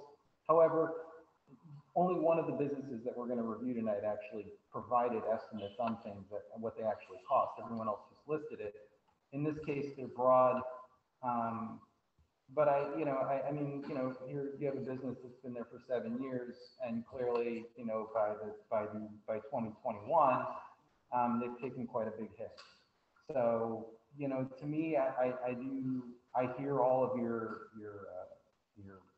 I hear all your critiques, and I'm listening to them whole, you know, with an open mind. But I didn't frown upon this one as much as other folks may. Likewise, along the lines of Jesse, because if you go line by line for the questions, yes, they were impacted by COVID. They documented financial adversity within the tax returns. The degree that the project will assist the business in long-term recovery. Yes, it's not a temporary fix. And the proposed budget is appropriate and supported by documentation. The thing about the items that they detailed here is you can spend as much money as you have on marketing and website, and you know it's never enough, or you can always find more. So yeah, it's a big hole. And the timeline is sure you can get some stuff done in 12 months, so you get a whole website, depends on how big your website. So I recognize the impact of the Wallingford focus. There's no discussion of how many Wallingford customers they have when they have an online business that could be anywhere. And the fact that the grant is more than they've ever made does for me fall into the lines of windfall. So I initially rated it was higher, but I'm appreciative of others' comments on this. So I have more, I don't think this is a quality application for all the reasons stated before, except I have a couple questions on here. The status letter that we received, and not just for this one, but this is a personal status letter, not a business status letter. Explain to me the difference. This is personal. So we don't care about the personal, we want the business status letter. And not just for this application. I already graded it, I've already gone. Am I right or wrong on that? What do we want? I don't have, let me just look at the criteria, and I will just find memory. Hold on.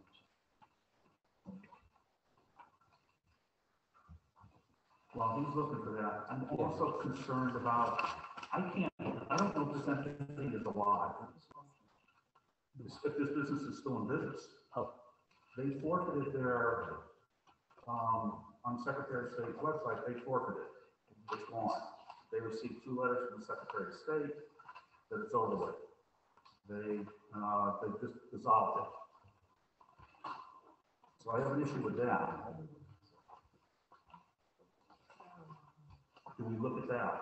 I mean, this is where, if they have a letter at the Secretary of State's office that's dissolved because they haven't been doing their paperwork, do we pause on those type of applications? Because to me, that's enough. And I'm just not saying this application, but I'm saying if we see something down the road, we haven't seen all the applications yet. If that has happened for whatever reason and there's a mistake, with the state or whatever, what do we do? If we fail them, but they have a letter, or they're not really dissolved. You have computers there. I'm not going to answer that. No, but I'm just saying. It's sort of rhetorical, way that into your scoring. Yeah, but I'm just saying that these are things that we need to take a look at as we go down the list here. And I have to, I printed it out and everything of that nature. And I can't find this business online anywhere. I don't know if anybody else looked for it. Great. So it could be a DBA. That's one. Because There is a new business, and I'll just say they are doing business under one word, one of the names I can't say here because we're in public.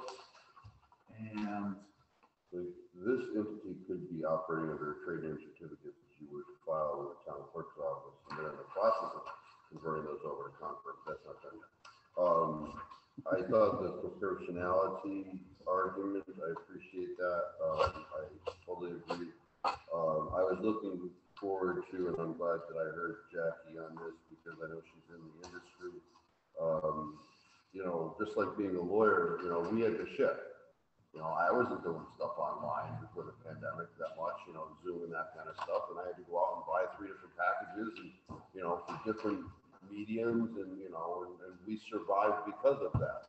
So, you know, now to do that with this money, I just don't think it's like, okay, money's available, I'm going to try and get it. So I would score this quite well.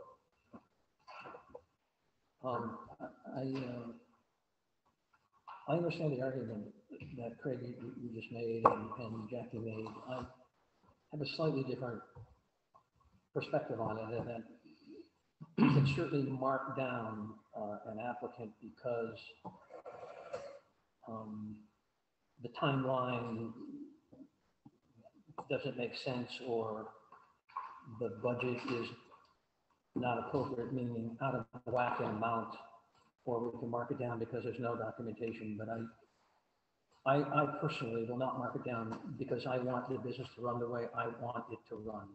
It should run the way it wants to run. And if her business model, the Apple's business model doesn't fit with mine, my thoughts are irrelevant on that. So I'm just looking at the criteria. I think this is the kind of business we'd like to help. You know, it's struggling. It was obviously hit, and sure, you could criticize maybe the business model, things like that. It's just not why I would reduce the score. I think the application has, you know, problems, but that isn't one of them I didn't think. Let's go around if you have anything to add, or add it, otherwise we'll get right to the squad. So going around to Mike, Liv, Jesse, Amy, Bob, Craig. I just, I think what you just said, though, is exactly why the 40-point possibility on the second scoring box should be basically close to a 0, because we may be filling that hole temporarily. But if this business, there's no evidence that it's a long-term thing, so. Fair point. We all set? Fill out your sheets, turn them in. Just waiting for yours.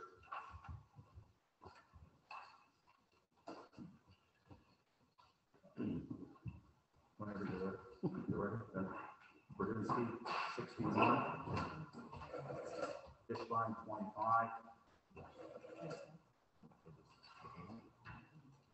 Carl, Yes. 56,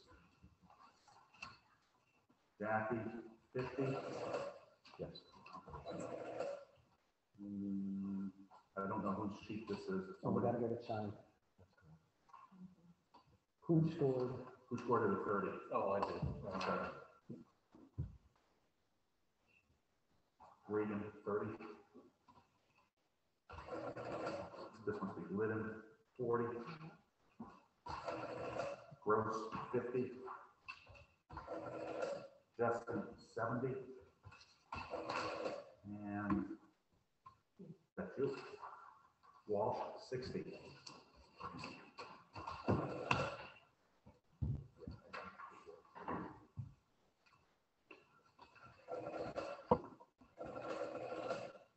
$49.11.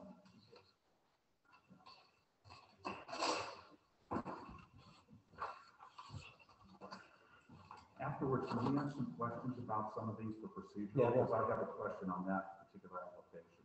Something else. Yeah, let's make sure we get our mandatory That's business. what I'm saying. We got one application and we got some serious discussion about grading nonprofits. So by the way, that particular application uses a social security number. You will not find it on Concord. Yeah. It's blocked off. Okay, let's see. You ready to move on? The last one is Alyssa's.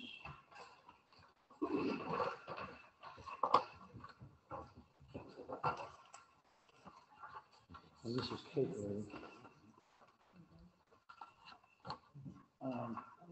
Here's what I see on Alyssa's catering. Just first a general observation that the smaller you are as a business, the more vulnerable you are to setbacks. The larger you are, the more you can absorb it. And that goes to the issue of whether or not you're experiencing financial adversity caused by the pandemic. Some businesses are at such a level of income and profitability that you could say, well, they've recovered, they've clawed their way back. Other businesses are still in the fragile stage and they get hit with COVID, and maybe they don't get out of that fragile stage. And there's not a bright line. It's sort of a gray area. When do the effects of COVID still stay with you? And these are pertinent to my personal views on Alyssa's Bakery. So here's what I see. I see a business, again, it's primarily owner-operated. In the beginning, in January, one full-time employee, and now there's 2. The business did recover to some degree. In 2019, the net profit was $34,690, and it went up over $50,000 in 2021. So it did recover. I guess the reason why my initial comments is, did it recover enough to get you out of the danger zone? And so I guess I'm forecasting that I'm going to give a passing grade to the financial adversity question, which for me is the key to the whole thing. If you're not experiencing financial adversity, you shouldn't get any money.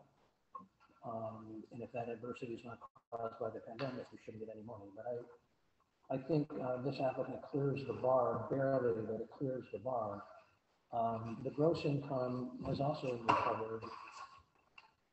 nicely from 2019 to 2021. I do believe that we were given tax returns. Good. And we also got probably the most detailed documentation supporting the grant request we may ever see. So on that one, on the documentation, I gave a maximum of 15 out of 15 points. And I just draw a contrast between this and some other applications that really made no effort to provide documentation. And those applications that made no effort to provide documentation, when it wasn't that time consuming to get it, I gave them a low score. Well, this one, the documentation was there, the tax returns are there. So therefore, the budget seems to make a ton of sense. And what the applicant intends to do is not so complicated or dependent upon like governmental approvals or things like that. I see it as well within the applicant's control. So the last two lines are with extremely strong scores. And because I see the applicant still in the financial adversity category, even though the gross and the profits have gone up, because the applicant is small and more vulnerable, this is going to get a pretty decent score from me. And I think for now, that's all I got. Carl? This is an application where there's a lot of detail. There's receipt, there's invoices, there's an inventory and itemization. They provided Schedule Cs. The rationale is right there. This is to me emblematic of the kind of business we should be passing right through. This, for me, received a strong score. Pass. I agree. Strong pass. You get paid by the word, I'll call it my own. Never mind. Chris? Strong pass. Yeah, this is the highest grade I had for tonight. I mean, it was a very good application. Jesse? Yeah, I think the drop from 19 to 20 characterizes what the financial hardship was. I think 20 to 21, they bounced back, but I agree with everybody here that the application itself was well filled out, documented, and yeah, I have I guess my only holdup is actually the second one, the degree to which COVID-19 created or contributed to demonstrating clearly described financial adversity business is experiencing. I don't doubt that. I just don't know how well she necessarily made the case outside of just the financials that were provided. But that wasn't a rate limiting factor for me. That was just the only area that I kind of saw lacking a little bit. I made note that she said she experienced the shutdown causes loss of $3,000 a month. So to me, that's a clearly described financial adversity. I agree, but I didn't necessarily see it in the. Yeah, well, yeah. I mean, reduce 20. What you would do with that? 2020. Where would they be if they didn't get shut down? Right. Would she have been able to do all the stuff that we were considering now? She had a great 2020. So I appreciate all the documentation here, and and Mike mentioned this too, looking at whether they recovered or not. I think that's a sign of a good business going forward that we should support, and whether they experience a loss in 2020 and 2021 is something that I really put a lot of weight on, because whether they've recovered now or not, we're in an inflationary environment, there's new challenges that, come out. Yeah, I'm going to concur. This is my highest score one also. The only thing is we keep mentioning about the backup material. I can tell you that I know that at some point there were some people who were in the administration or consultants that were saying you do not need backup material, just have it ready if they ask for it. So I'm just saying, so we should got to keep that in the back of our mind. And then again, we're not asking for anything. So I just want that to be aware, because some of these applications are pretty good. And then you're going to say, well, they don't have the documentation. Well, they might not have been asked for, or told that they needed to present it. Thank you. I thought, this is high task. I just want to be aware of what happened here. So I agree, it was a well put together application. You know, $3,000 a month, I expect that they're talking about gross and not net here. So when I look at the trend, the gross 2019 at 175, understandable dip in 2020, but then at 2021, they're at, what is that, a 40% from the 2019. So if you figure 20% increase in business growth per year, the way the numbers are shaking out, they're generally sort of exactly where I would expect them to be. You know, they've doubled their employee staff compared to pre-pandemic. So I don't know that we actually have shown a financial adversity presently. They did get a PPP loan during, you know, to help float them. That was forgiven. It wasn't huge. It was like $6,000. But, you know, that kept the business going. You know, that being said, I did score it the highest of what we've done today. You know, unfortunately, it doesn't make the bar that we set last time. You know, so I did score, you know, the proposed budget, you know, the backup, the documentation, I gave 15 on that. You know, the timeline is wishy-washy. You know, I guess it could be done at any time. I gave a 10 on that. But the top two, you know, the financial adversity is expressly in that, and I couldn't give max points there. So I gave a 50%. I mean, I really don't see any present financial adversity. I agree, good application, appears to be a good business, but, you know, that's my comment.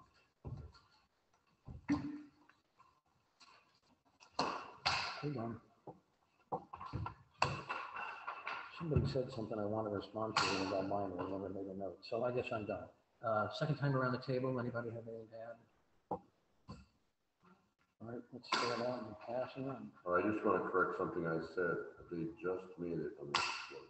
Okay. You revised Just your made it. addition, yeah. No, I added it this Yeah, time. ready? I think there is an right. Yeah.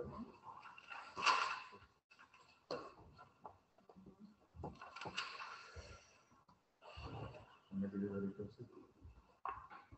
So while we're waiting for that to happen, yeah, let's wait for Bergen 73, Macamee 100,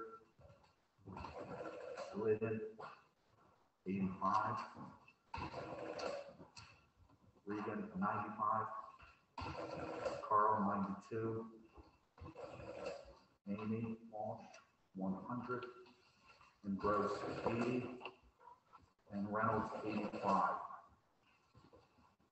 It's some procedure. Do we want everybody's name read with the score, correct? Yeah. Okay, just want to make sure. You should have that in the record. Yep. 86.67.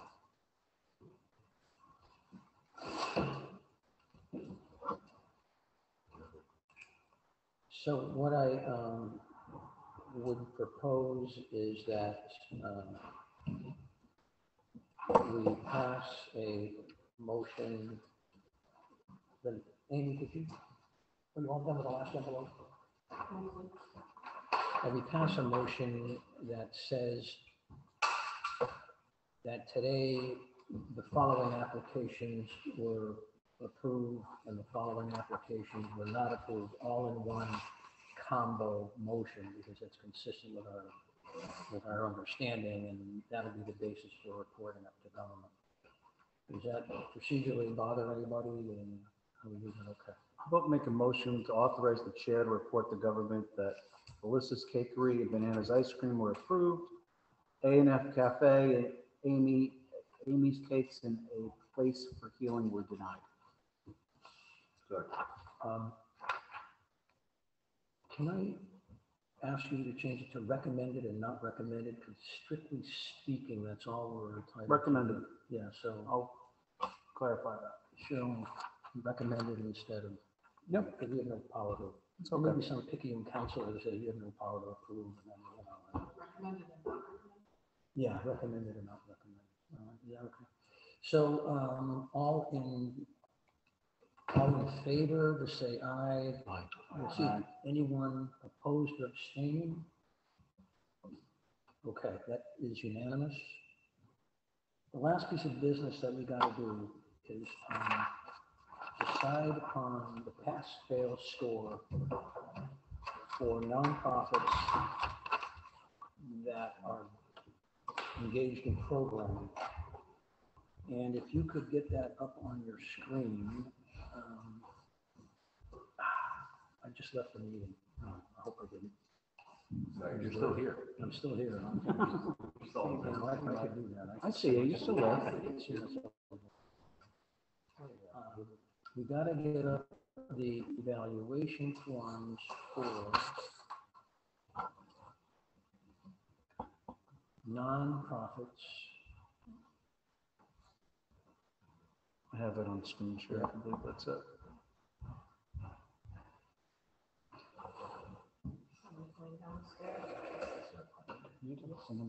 And that is the form that the first line is 50 points, right? You all have it up? We gotta decide how we're gonna rank these.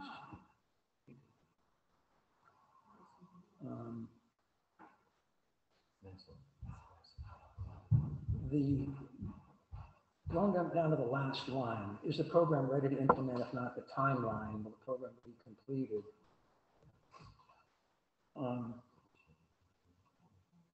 A bad program can be ready to implement, and the timeline can be, can be done before October 31. I just pointed out that and the same thing with the budget. The proposed budget is appropriate, supported by documentation, high percentage of requested funds being used for direct costs, so on and so forth. So if the criteria is too close to 50, you can have a bad, stinky program and get very high scores on the two bottom lines.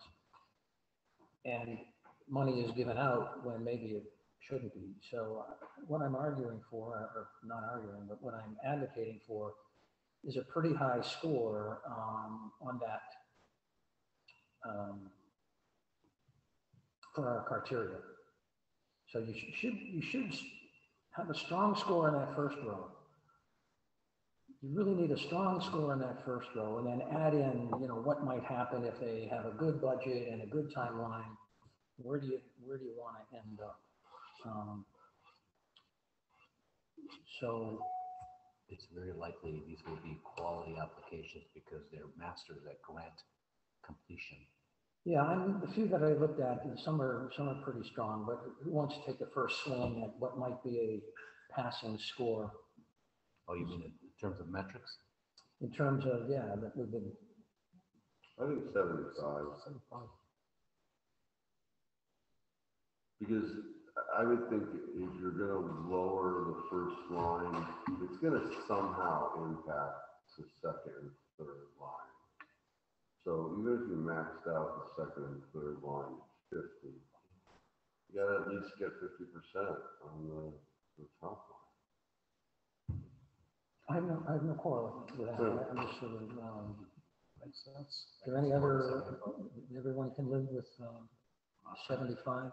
I think for the not-for-profits, because I talked with businesses, they should be lower. I think that I think I agree with that. I think that they do a lot of the work for the town in terms of aid and support. I think 70. I was going to say 65 because it depends on how people are going to look at this, but I'm thinking that they do a lot of work.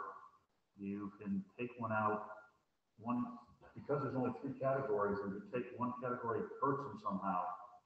I don't know, this is my opinion on it, and that's, we're just throwing it out there, but I think 65 is a score for the not-for-profits. They do so much for the town, potentially. I don't, you know, we haven't seen them all yet, but we've seen most of them. Most of them are worth it. Your rationale is on board. I think the score is too low for me. I think I'm very comfortable with the 70. Well, let's go around the table. I'm gonna go in the middle with 68, just, I mean, some of the nonprofits that I was reading through, I know we talked about this last time, that it also benefits other towns, so as long as that comes into the scoring. If I could talk about that for a minute, because I've had some conversations with the town about that. And it is not first on the federal level, which we're not dealing with. On the federal level, there's no requirement that that the grant funds of the nonprofit serve only Wallingford. It's discretionary with us and the town council and the mayor. It's just, you know, what we want to do. But clearly, there's some nonprofits that serve people out of town, and there's some nonprofits that we can control that it's only serves Wallingford residents. And I'll give you an example because this is coming up. There is at least one nonprofit that provides general programming, and at the same time, they may be charging a fee for that programming. And it may be the only way around a administrative headache is to fund tuitions to these programs. When you fund tuitions, you have the name and address of the applicant. And even though the grant is not put to us this way, if we can pick out the amount they're asking for tuition, we could limit the grant to that and condition it upon tuitions for Wallingford residents and not have the problem of a nonprofit spreading its services to, you know, 80% Wallingford, but 20% out of town. And we'll never know the true percentage. We just never will. And in some cases, people come into the nonprofit and the nonprofit doesn't exclude them just because they're out of town.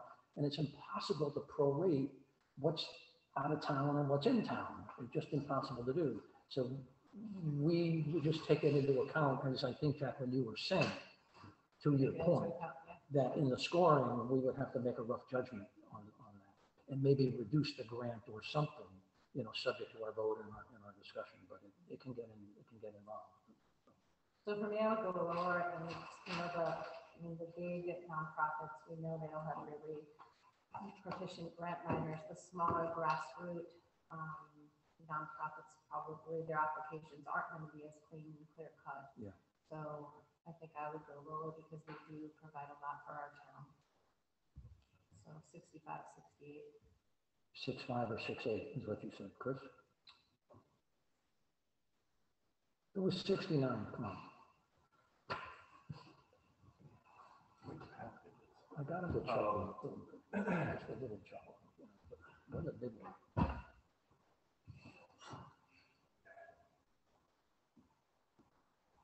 So, from my perspective, and taking this from bottom up, if the program is not ready to implement, is the timeline reasonable? Will it be completed before October 2020? If you are not able to meet at least some degree of that and have a reasonable expectation, you know, that's again, until we use the word binary, that's is it or is it not? And it's really not a sliding scale as to where to bring this. But it may be situated, we have, you know, people want to build a wing, et cetera, to something. So, you know, there may be construction delays, there may be any other things that are outside the realm of possibility. You know, does it have a clear purpose? Do we have the expected outcomes? Are they satisfying needs of Wallingford? That's the subjective one. And if we're using our own, you know, let's take an organization of Wallingford in Marion, Connecticut. You know, in proportionate, we're not asking for them specifically to give us, you know, exactly 50% of those funds, knowing that they'll be put to greater good regardless. You know, I still think the bar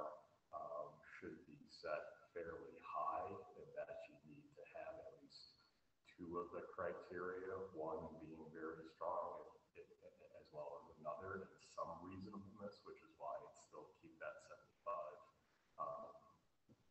range as a personal opinion. Mike, But, it's the thing tonight. So I'm putting on my hat when I. What are you wearing tomorrow? I know, we're gonna coordinate. I'm firm on 75. I will not, I think it needs to be that.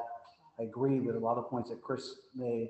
The fact that, you know, that's a strong application then at 75. You think of it, you're relying on two of the criteria, and, you know, the largest one, we're talking about over 50%, or, you know, it could be mixed together. And I just think of my days when I have to spend a week doing my brick FEMA application reviews, which I usually get stuck in Louisiana and Florida reviewing applications from those states. And yeah, there's sometimes that you see things come in, like I said, you would assume, oh, everyone is on the same playing field, and it's not. I just feel that it should be 75, and I will not support anything lower than 75. Jesse? I don't know. I don't know how I feel about a score. I think I'll probably just go with the majority. I mean, honestly, what we have to kind of keep aware of is we set it at 65 or 75 or 69. We're all going to have that number in our head. And if we see something that we want to fund, then we're going to have to say to ourselves, well, it has to be above that anyway. So, Inherent in the. yeah, I mean, it's baked in there. So, I mean, I would almost look at it like you would. I've not looked at all the applications yet, but I would almost argue that we might need a little bit more of a strict criteria for these versus the business ones, because you're talking about more money and you're talking about more in-depth proposals, perhaps. And so maybe a lower score wouldn't necessarily be as good as a higher score in this case. But that being said, I will bend to the majority. I don't really. Well, I'm going to put you on the spot in about 4 minutes, but okay. These are bigger dollar grants than the business ones, so therefore I think we should be held to a slightly higher standard, which is why I'm leaning towards higher, and 75 is good, because the 25, and then at least half of the 50 or some mix of that makes sense to me. You said something about, maybe you can bring this up later, that it's possible we could fund a portion of. Absolutely. Absolutely. How, the mechanism of that? The mechanism, the short answer is the mechanism is whatever we devise, you know, through our usual compromise and discussion and debate. So the remedies are purely up to us. But I will give you a real life example. There is an applicant.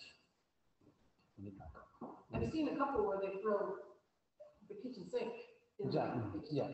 There is so I'm going to make this up as a hypothetical, ripped from the headlines based on a true story. Okay? There is an applicant looking for a lot of money that is, it's not a hardship application, and we're not talking about hardship applications. This is a program application. So the nonprofit could be very well heeled. So they have a program, and if it's not a hardship application, their programming has to be directed to the most needy. So if you remember from last week, you can't have the Wallingford Country Club putting in a new practice putting green, because hypothetically, the Wallingford Country Club's got a lot of dough. Therefore, the people that the money is going to help has to be the most needy. Okay. So if you have an applicant who has some programming, and that looks good, the programming is going to help a mixed multitude, however, you know, wealthy, middle, and needy, and it's impossible to sort that out, except through tuitions. And they've also thrown in some capital stuff. The serious question in my mind, they're not eligible for the capital because it's not a hardship application. It has to be programming for those who need it most. So to the extent they throw in, you know, 12,000 for repairs or maintenance or something like that, that doesn't directly relate to the programming, we're going to have to call that out if we so vote. We're going to have to, and I think there's more than one application where we have to do that and actually scrutinize the many items that they're looking for, and to make sure, you know, And if we can't do that because we don't have 7 votes, if we can't agree on how to call out the non-needy programming stuff, then they get a lower score, I guess. But we can craft any way we want, we just can't, no, that's not true. We can reduce them, we can't increase the grants, but we can make an award conditional upon, like we'll give you $50,000 conditioned upon it being for tuition to these programs, but only if they put tuition in the application. We can't force them to grant tuitions. But if they say, yeah, we're going to have tuition benefits anyway, then we say, well, that's all you get. We're just limiting tuitions, and cat food for the Cheshire Catholics in the kitchen, that's because they're hungry. But that's how we would, hopefully I addressed that. Sure, I think we'll talk more about that, but to sum up, I'm for 75. Okay, I'm still for 65. okay. Just so it was mentioned that some of the not-for-profits might have some good grant writing and so forth, and some I'm sure do. The council at the last approximately 2 weeks before the applications were due changed the requirements, and it opened the door for some other. I just want this to be out there so people know this. So approximately 2 weeks before Thanksgiving week, they approved a lower bar to apply. And some applicants came in under that, and so they had to do their applications within 2 weeks of this. So we just need to be aware of that. I don't know how we can tell which ones were, but there are, and that's again, we can't ask, that's where, but this again, some of them did not have time to do applications. Craig voted against that. It doesn't make a difference, it passed the council. I just wanted to say that. I don't know if he did. Before he said it. I don't know if he did or didn't, doesn't make a difference, it passed, and they allowed these other applications to come in, and when they No, came it in. wasn't that, it had to do with documentation. Right, but the documentation allowed other groups to apply. They couldn't apply before. What without that number are you favoring? 65. 65? 65. Okay, 65. Because of some of these I need to applications. know. Craig? So I'm at the 75, I agree with Jesse and Amy, and I think someone else mentioned it. Because we're dealing with so much more money potentially, and looking at that big block of 50, we know a lot of these nonprofits, we know they know what they're doing, and they can easily show that they have the ability to run the program. A lot of those are going to get ticked off automatically. So, I think those, I'm comfortable with 75. Okay, so what I want to do, this is not a vote, this is a straw poll, so we know how to craft a motion. I want to go around the table and pick one of 3 numbers, and I'm sort of imposing, or your fourth choice is I protest, Mike, I don't want to play the game. But the game I want to play is to go around the table and pick either 65, 70, or 75 as to what closest represents where you're at on the scoring. Or if you have another answer, just throw it in, but we need to narrow this down as so we can make a vote and move forward. So I hope you say 65, 70, or 75, pick one. It's not a vote, this is a sort of straw poll. I'm going to pick 70. They may have the most prolific grant writers, but they arguably may have the greatest need and impact. 70 for Carl. I'm gonna go 70. 75. 75. Pass. Pass. 70? Pass. P-A-S-S. I want to pass. Oh, pass. That's not the choice. And he said he doesn't want to play the game. I don't He doesn't want to play the game. You gave him an out. I already got my ball. I'm going home. 75. 65. 75. Okay, and I said before I would bend with the majority, so I'll say 75. Yeah, I'm leaning to 75, but everyone now sees where the landscape is. So it looks like, well, let's do it this way. What's the average? 270, 65, and 575. I think it's worth taking the average. So let's do this. Let's eliminate 65. Who had 65? You did, because it seemed to have no chance of passing. And now the choice is between 70 and 75. And I just want to quickly go round it down. Carl, 70 or 75? 70. 70. Hold on. 72 or 73. 70, okay, okay. Mike is 75, okay. 75. 75? This is not in order. 75. Oh, this is 75. 75, you can live with 75? Yeah. Yeah, Amy? 70. 70, Bob goes 70. 75. 75, okay. So I'll entertain a motion that we make 75 and above the score by which an application will be approved or recommended. So the motion, I'm making that motion, that it is Second. 75. For nonprofits. For Non- nonprofits. Nonprofits, programming only. Programming only. Programming Not the only, hardship. because the hardship is a different matrix completely. Yeah, thank you for that. I'll second that. Okay. So now we're gonna, so the motion on the table, Carl, is 75. We want a yes or a no to see if we have the votes. I'm just going down alphabetically. You're asking yes or no? Yeah, No. Carl is a no. Jacqueline, No. I didn't do that right. But this, let's say you know, I didn't mean to go around the table. So Mike Burdinsky is a yes. Craig Fishbaum Yes. is a yes. Rob Fritz, absent. Mike Glidden, Yes. Mike Glidden is a yes. Bob Gross is a no. No. Jacqueline was a no, right? Okay. Chris Regan Yes. is a yes. Jesse? Yes. Yes. And Amy? Yes. Yes.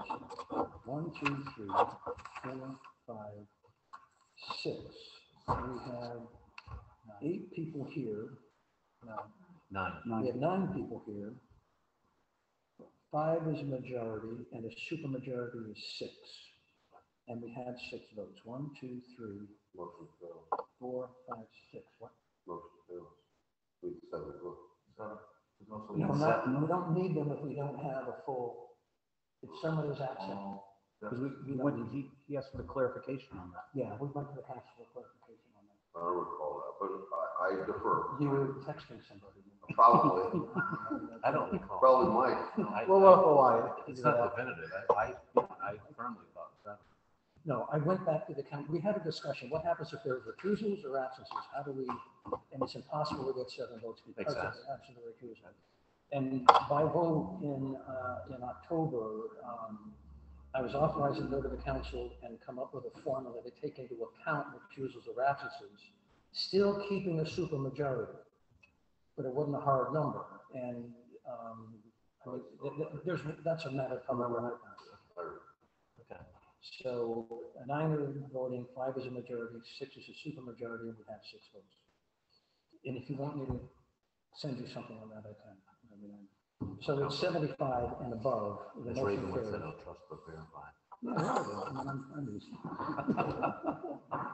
So that takes care of that. Let me just check some stuff.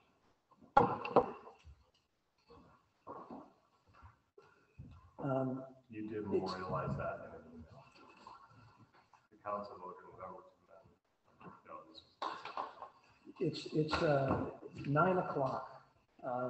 Bob Gross wanted to raise something. We can put 10 minutes into it, or I'm not sure. It's another round. 9 at night. Citizen Link. I don't know. Does everybody have 10 minutes left in here? Yeah. Okay. I don't know what he was going to raise. But, does anyone have any questions or any ideas? I'm just very concerned about the incomplete applications. And I know we just said that. I think it's unfair to those that did comply and those that didn't. I don't want to, have an adverse inference because they didn't comply because they didn't want us to know the truth, right? But that is a natural takeaway. And I understand. How do you understand? Well,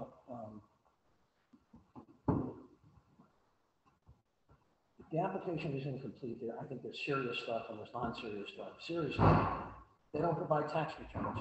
Who can't do that? I mean, it's in there in black and white and writing when they fill out the application.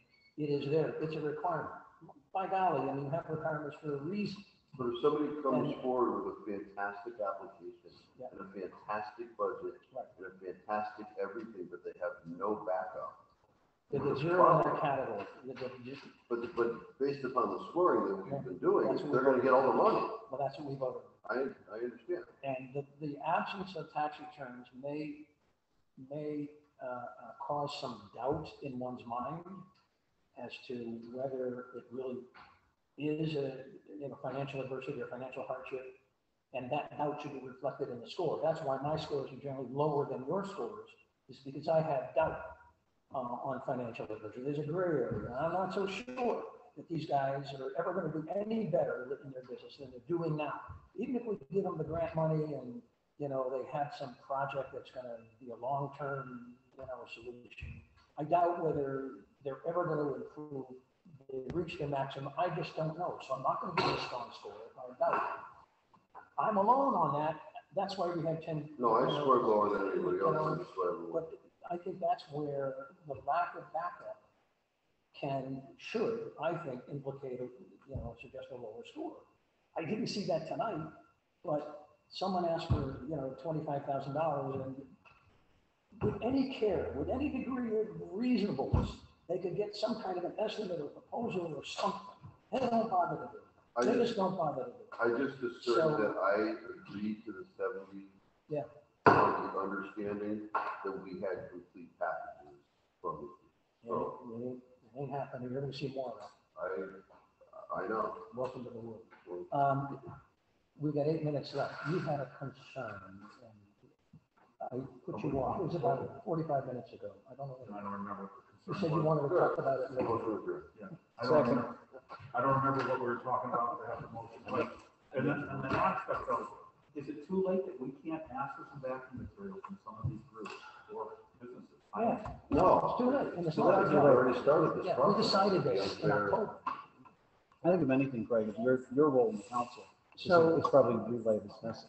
But we can't do anything because We we've can't. already. So Berdinsky made a motion to adjourn, and all of you get bad marks because you didn't see that I misspelled it on the first agenda. But it's been spelled correctly on all the other agendas. Motion is seconded by Craig. Anyone opposed? No, we're adjourned. All right. John?